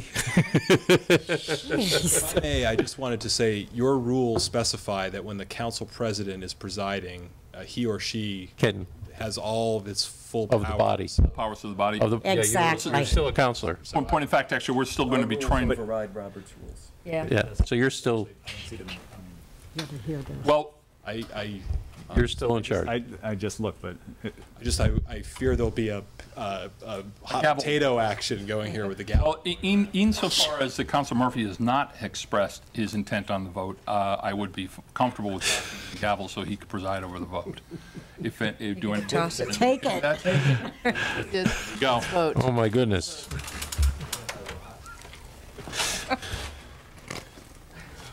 No banging. Ridiculous. Okay, so it was my, I think that yeah. You retain voting privileges. Anyone with the gavel retains voting privileges. but it was my calling of the question pre-possession of the gavel. So is anyone interested in calling the question? You're calling a question, sir? Yes. I'll second. Call the question. Point of information, this has to be done as a roll call vote? Yep. And in first reading, Mary, would you call the roll in first reading? Councilor Carney? Yes. Councilor Dwight? Yes. Councilor Freeman Daniels? Aye. Councilor Barr? Yes. Councilor Murphy? Yes. Councilor Spector? Yes. Councilor Schwartz? Yes. Councilor Chase? Yes. Unanimous in first reading. And with that, I return the gavel to the council president. I was trying to tell you. That's just the first one. So, is everyone queued up for the rest of the evening? Could we have a break? Do we need to get? Actually, before we would take a break, would those of you indulge taking the water, sewer, and solid waste enterprise funds as a group? Yes. Not to relieve the council president of reading them, but that we would then move them as a group? Yeah. Seeing that they're all enterprise funds? Can I ask for a recess? The request was made to do this before the recess. Exactly. Well, I think you just wanted to know whether we will take. I think we should recess. Council Freeman Daniels anticipates a debate that might prolong the urgency for a recess. Well, then, I would acquiesce to a recess now. Yes. Why don't we're going to recess for 5 minutes, and when we return, we will take. Stop looking like that.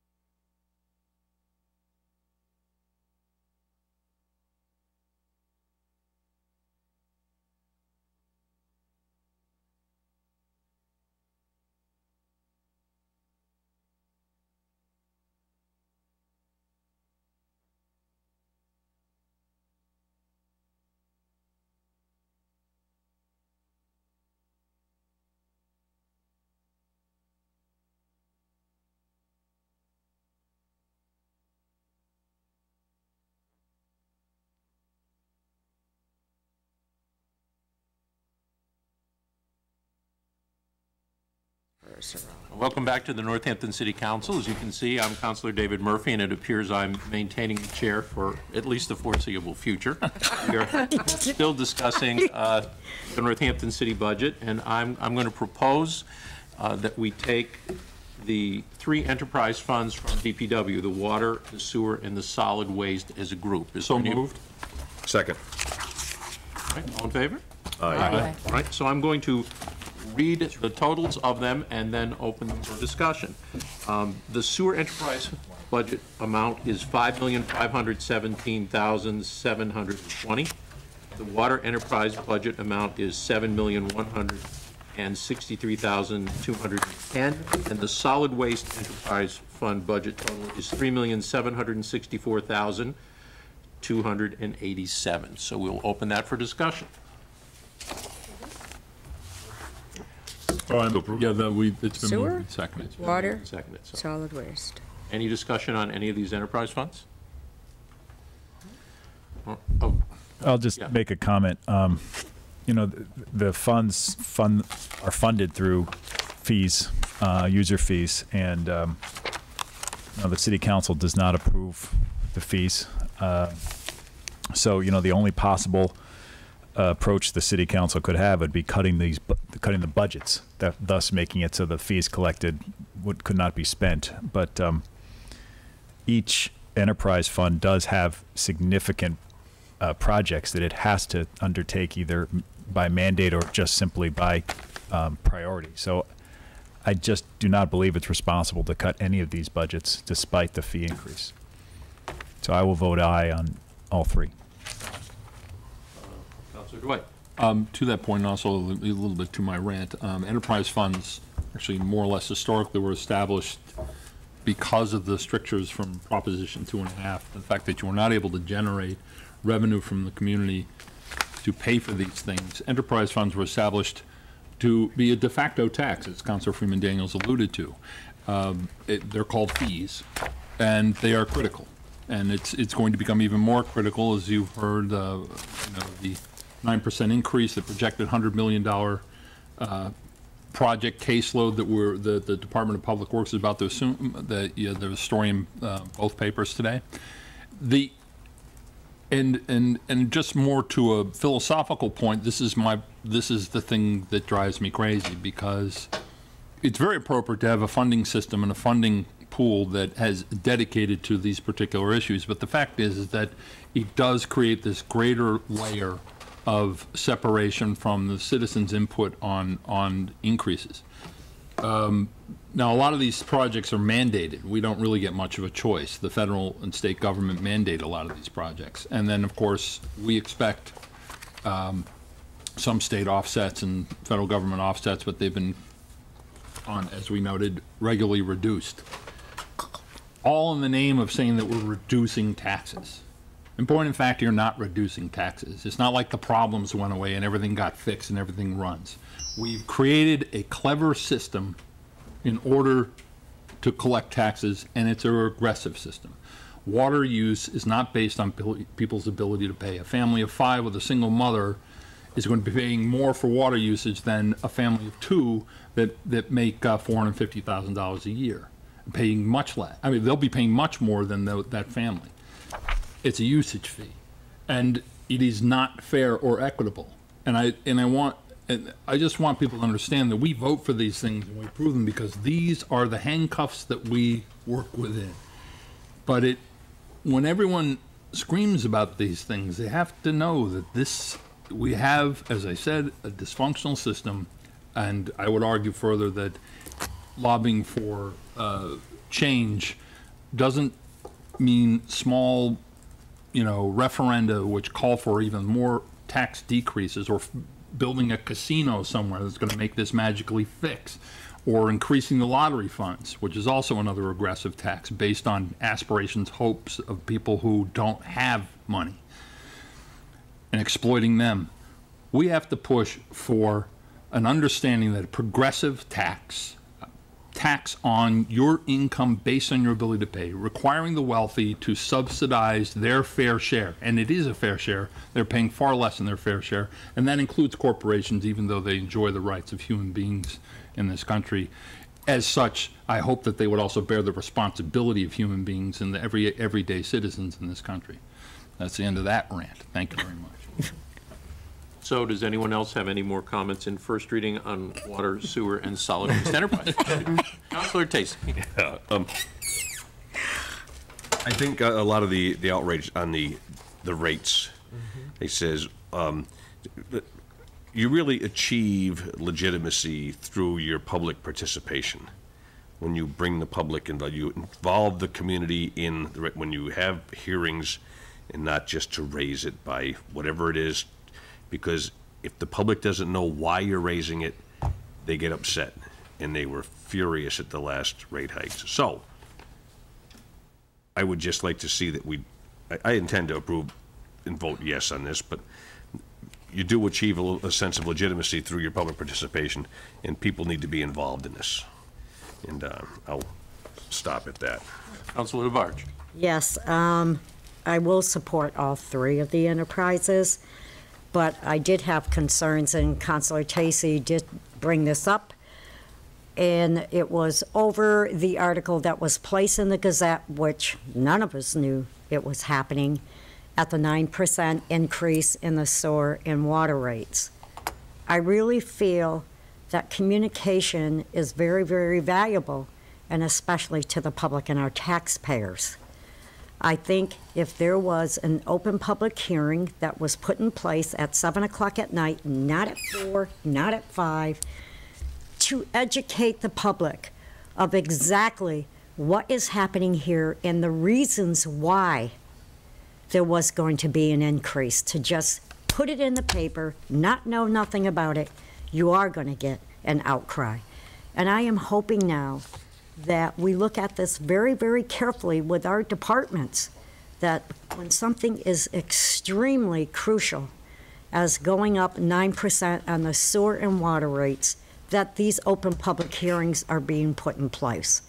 It's what you call educating the public and working together and letting the public know what needs to be done. And I still feel that some way us councilors need to put an ordinance in place of, yes, we would have some control to be able to make a compromise, not at 9%, maybe drop it down lower, to just say, this is it, this is the way it's going to be.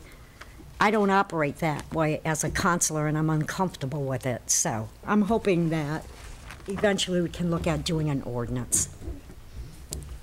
Further comment?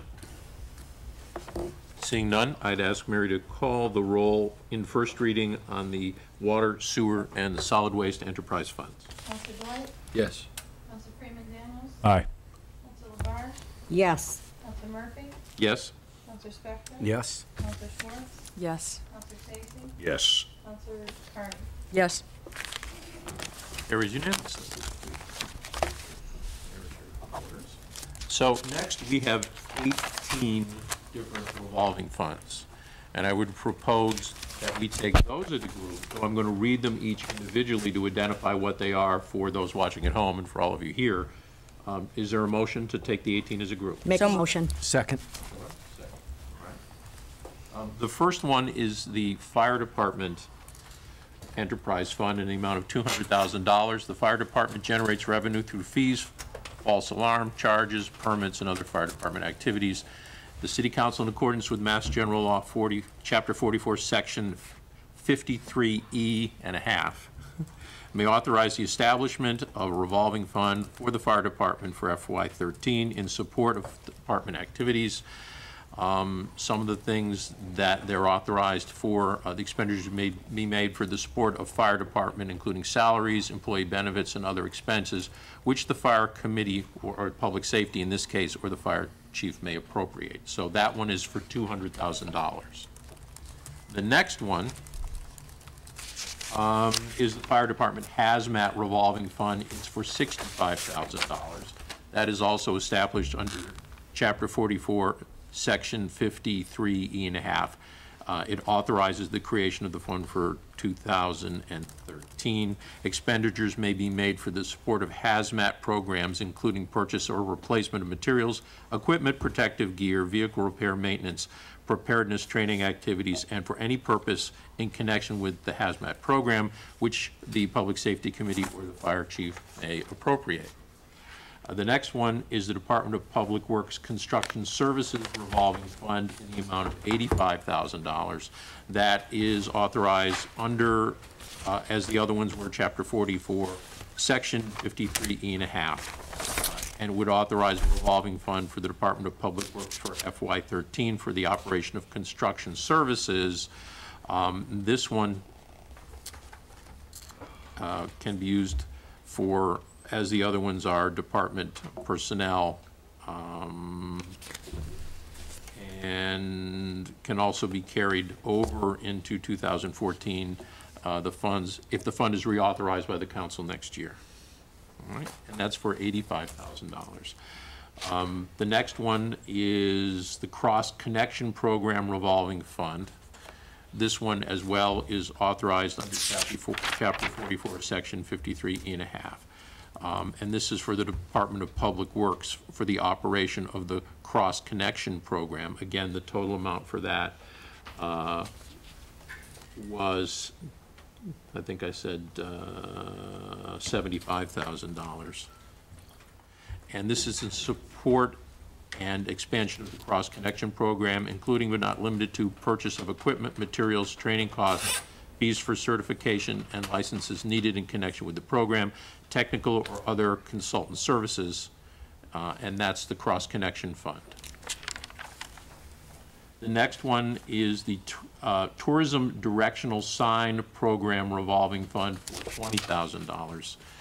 Again, Chapter 44, Section 53E.5 for 2013.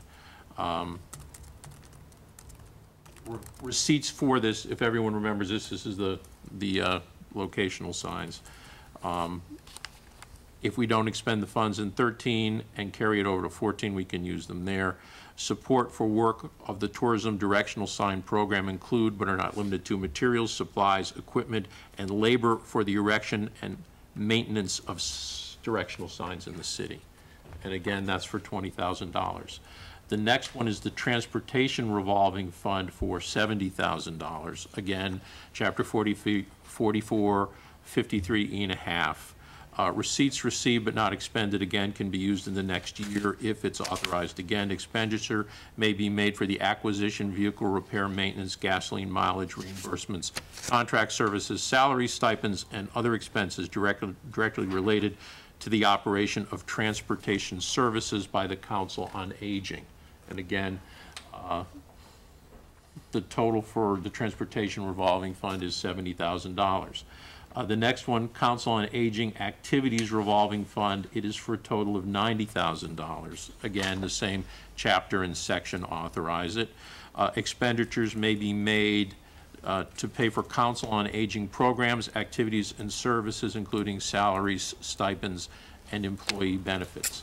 And again, the Transportation Fund is for $70,000.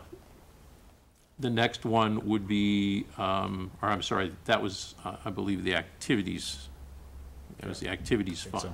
The next one is the Gift Shop Revolving Fund for $40,000, same section and chapter. And expenditures may be made to pay for gift shop fixtures, merchandise, sales tax, contracted services, and services including salaries, stipends, and employee benefits. So again, that's the Gift Shop Revolving Fund for $40,000. Again, from the Council on Aging, the Food Services Revolving Fund of $50,000, same chapter and section. Expenditures may be made for the acquisition of kitchen equipment and supplies, meals, taxes, food, contracted services, salaries, stipends, employee benefits, and other expenses directly related to the operation of the food service program by the Northampton Council on Aging. The next one is the one that was most recently created for the Committee on Disabilities. It's a $7,000 revolving fund, again, same chapter and section. Expenditures may be made for the following purposes: support work for the initiatives of the Committee on Disabilities, including but not limited to lending, resource library, printed materials in large print and braille, handicap signage, printing of access in Northampton booklets, the website, oversight, purchase of ADA regulation booklets and materials, training costs, educational programs, consultants, and public information materials such as brochures, posters, or informational mailings. And I believe, Councilor Barge, isn't that the one that's funded from the handicap parking violations? Yes. What we did last year, Councilor Tacey and I worked on it, and he did a lot of research. And I saw that it had stated 7,000 on it, and I called Susan Wright, our financial director, because last year the order was put in place for 5,000, and I saw an increase on this one for 7,000. So Susan explained to me the reasons why. She had highly suggested to the director that we go up a couple of more thousand, so it's now 7,000 instead of the 5. All right, the next one is the Recreation Department Athletic League Fee Revolving Fund. It's for a total of $230,000, again, authorized by the same chapter and section. Expenditures may be made to pay salaries, employee benefits, expenses, and contracted services required to operate athletic leagues for city residents supervised directly by the Recreation Department. And again, that's for $230,000. It's the Rec Department Athletic League Revolving Fund. The next one is the Kennedy School Aquatic Center Revolving Fund for $120,000. I'm going to stop reading they're all the same chapter and section authorization. Receipts received but not expended, again, can be carried over into the next year. The Director of Recreation Department shall be authorized to expend from the fund for stated purposes. No further appropriations shall be required, provided, however, that no expenditure shall be made in excess of the balance of the fund, nor shall total expenditures for the fiscal year exceed the sum of $120,000, which is the total of that one.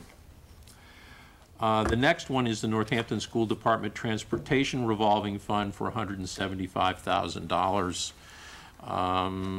Expenditures may be made for transportation expenses and contracted services required to operate the transportation system maintained directly by the Northampton School Department, and that's for $75,000. The next one, or $175,000. I'm sorry, $175,000 total. The next one is the Smith Vocational and Agricultural High School Farm Revolving Fund that totals $200,000. And in this one, expenditures may be made to pay salaries, employee benefits, vehicle repair, maintenance, gasoline expenses, and contracts directly related to the operation. And that is the Smith Vocational High School Farm Revolving Fund for $200,000. The next one is the Public Health Nursing Program Revolving Fund that totals $5,000. Expenditures may be made for the following purposes: support for the work of the Public Health Nursing Program, including but not limited to the purchase of vaccines and other pharmaceuticals, medical office equipment, professional development, continuing education for nursing staff, contract staff that's associated with the outreach program from the nurse's office. And again, that's for $5,000. Mr. Chairman? Mr. Chairman? Yes. I have 2,500, I think, in the original budget. Is that right? I have to ask Susan. Not to exceed. Not to exceed. Yeah, we had originally done 2,500, and we increased it before it was last voted to 5. So in the original budget, so this is a change. The original was 5, and this is going to be 5. This is, okay. You'll have to repeat that because it wasn't on television. Oh, you weren't far enough. All right, so it was at one point $2,500. It was increased to $5,000 in the final version of the budget. Go to the microphone. Oh, yeah. Why don't you just come over to the podium, and then I won't have to translate for you. This is a new one that we established this year, and in my computer, I had 2,500, but when it actually came to you, we decided to do 5. So the book should have represented 5, and that's why it's corrected in this order, in the actual order, to be 5. All right. Is everybody comfortable with where that came from? Thank you. Go through that social services, 5,000? Yes. Okay, thank you. The next one is the Energy and Sustainability Revolving Fund. It totals $75,000. And expenditures may be made to pay materials, expenses, and contract services associated with the projects, programs, and policies that increase the level of energy efficiency and energy resource sustainability and guard against effects of energy resource disruption, depletion, and climate change in all of Northampton's public and private sectors. That would be municipal, business, commercial, residential, agricultural, and institutional, consistent with the goals of the Sustainable Northampton Plan, and that one's for $75,000. And then the James House Revolving Fund for $75,000. This is used for maintenance of the property, including but not limited to salaries, employee benefits, equipment, supplies, materials, repairs, utilities, plowing, landscaping, capital expenditures, printing, advertising, signage, and other costs, debt service for loans, bonds issued for the renovation of the James House. And that, I believe, there's one last transfer, but I think that's all of, you got one more? Okay, that's not, all right. So we'll open those for discussion. Any discussion on revolving funds? I just wanted to add, Mayor? The last James House one is actually a brand new one. We discussed it in the Finance Committee, but that's a brand new revolving. So it's not one that's being renewed, but it's a new one, and it's essentially we're trying to now create kind of a cost center for the James House so that all of the fund maintenance and all the other rents and everything 14 shown in that fund. So that's, just wanted to point that out as a new one. Okay. So all of the other ones are reauthorizations, every one of them. That's correct. Yeah, they've been around before. Yep. All right, any further discussion about any of those revolving funds? Councilor Barsh. Yes. I know I had several questions, and I've been working very closely with Susan Wright, was on the DPW Cross Connection Program revolving fund. And she explained to me about this fund that it's specifically to manage backflow prevention. And looking at it, it didn't explain it thoroughly, and she did have Ned email back, and I understand what was occurring there and the amount of money that was being asked for that revolving fund. So thank you, Susan. So any further discussion on the revolving funds? Hearing none, I will ask Mary to call the roll on the revolving fund. Councilor Daniels? Aye. Councilor Barr? Yes. Councilor Murphy? Yes? Councilor Spector? Yes. Councilor Schwartz? Yes. Councilor Casey? Yes. Councilor Carney? Yes. Councilor Dwight? Yes. Unanimously passed. Thank you. So the next thing we have is a financial order transferring $32,470 from Energy Reinvestment Revolving Fund to Energy and Sustainability Revolving. One point of information, I think actually at this point, Do you want? Yeah, I think, I was going to resume the chair after Right. the budget. exactly. Right. So- if you'd like to, you're on the roll. Well, I'm happy, always happy to relinquish the chair back to the mayor. So as long as I can take my agenda. Come on, you wanted it. he You got- coveted that gavel.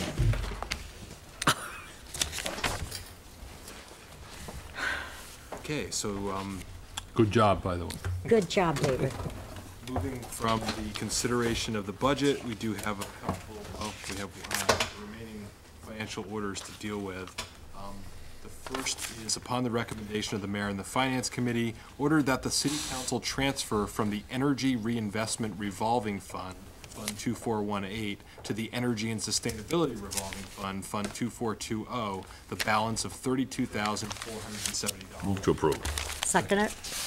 Is there any discussion or questions about this? discussed in finance? Hearing none, all those in favor say aye. Aye. Aye. Opposed? Any abstentions? Okay. Yes, okay. Okay, the next item is, upon the recommendation of the mayor and the finance committee, order that the city council appropriate $23,000 to the FY 2012 Central Services Custodial Supplies account for the purpose of equipping the new police station with custodial maintenance equipment, and to meet that appropriation, transfer the balance of $3,192 from the receipts reserved for appropriation Atwood Drive, transfer the balance of $3,000 from the receipts reserved for appropriation Innovative Enterprise, and transfer $16,808 from the undesignated fund balance. Move to approve. Second. Is there any discussion on this one? Hearing none, all those in favor say aye. Aye. Move to suspend rules for second reading? Okay, there's been a motion to suspend Second. rules, and there's been seconded. All those in favor of suspending rules, say aye. Aye. Aye. Opposed? Okay, rules are suspended. I would entertain a motion on second reading. So moved. Second it. Okay, so again, this is on the question of the $23,000 appropriation for the custodial equipment for the police station. Any discussion on second reading? Hearing none. All those in favor say aye. Aye. Opposed? Any abstentions? Okay, thank you very much on that one. Okay. So, that completes the financial orders. We'll now move into ordinances. Oh, don't we have to do CPC? No, we did that. We did them. Not as a whole, didn't we just do it in finance? Actually, we moved them up before Oh, the do we? budget. Yeah. We did? Okay, so now we have ordinances. And I want to be, oh, so this is a first reading on an ordinance to amend section 312-36, and the first reading was postponed from April 5th, 2012. Move to table indefinitely. Second. Second it. Made, postpone indefinitely, or table indefinitely. Postpone, sorry. We've been through that. And seconded. No debate. There's no debate, so all those in favor say aye. Aye. Aye. Opposed? Any abstention? Okay, so that is postponed indefinitely. The next order is for referral to committees. It's 312-36. And actually, 312-36, parking meter locations and regulations for referral to committee. Make sure they're all signed. Actually, could you take all three, can we take all three referrals as a group?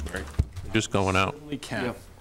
And then we have some late files as well, but we can take those as, to suspend rules. So there's actually several parking amendments, two that amend section 312-36, one that amends section 312-33, one that amends section 312-109, and one that amends section 312-110. The only thing I want to be clear about is some of them have come from the Transportation and Parking Commission.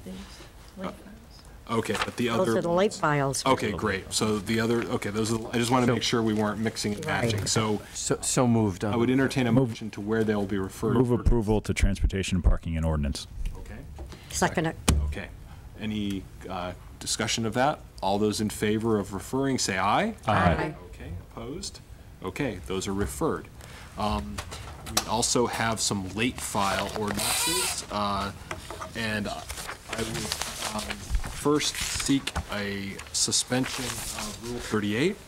So moved. Second it. Okay, all those in favor say aye. Aye. Opposed? Okay. So before you, for purposes of referral, I have ordinances recommended by the Transportation and Parking Commission that amend 312-36, 312-109, and 312-110. I would entertain a motion to refer those. Move to transportation and parking and also ordinance. Okay, there's a motion made. Is there? I'll second that. Okay, there's a motion made and seconded. Counselor? This was recommended from transportation and parking. So I would like to amend that to strike the referral to TPC and just refer it to ordinance. Second. Second. Okay. Yes, he's right. Okay. So there's been a motion made to refer to the ordinance committee. And is there and there's been seconded. Is there any further discussion on that? All those in favor say aye. Aye. Aye. Opposed? Okay. And okay, just want to get back to the original agenda here. Okay, so we've completed the ordinances. Are there any updates from the council president? One, to reiterate, the next council meeting will be convening on the 21st at 7 o'clock at JFK Middle School. Please be sure to pass that on to your constituents and to anyone paying attention at home. Also, and there will be a hearing at 8 o'clock on June 21st at that meeting for a poll petition of Chesterfield Road by National. Okay. Is there any new business? Okay, hearing none, I would entertain a motion to adjourn. Move to adjourn. Second. All those in favor say aye. Aye. Opposed? The meeting is adjourned.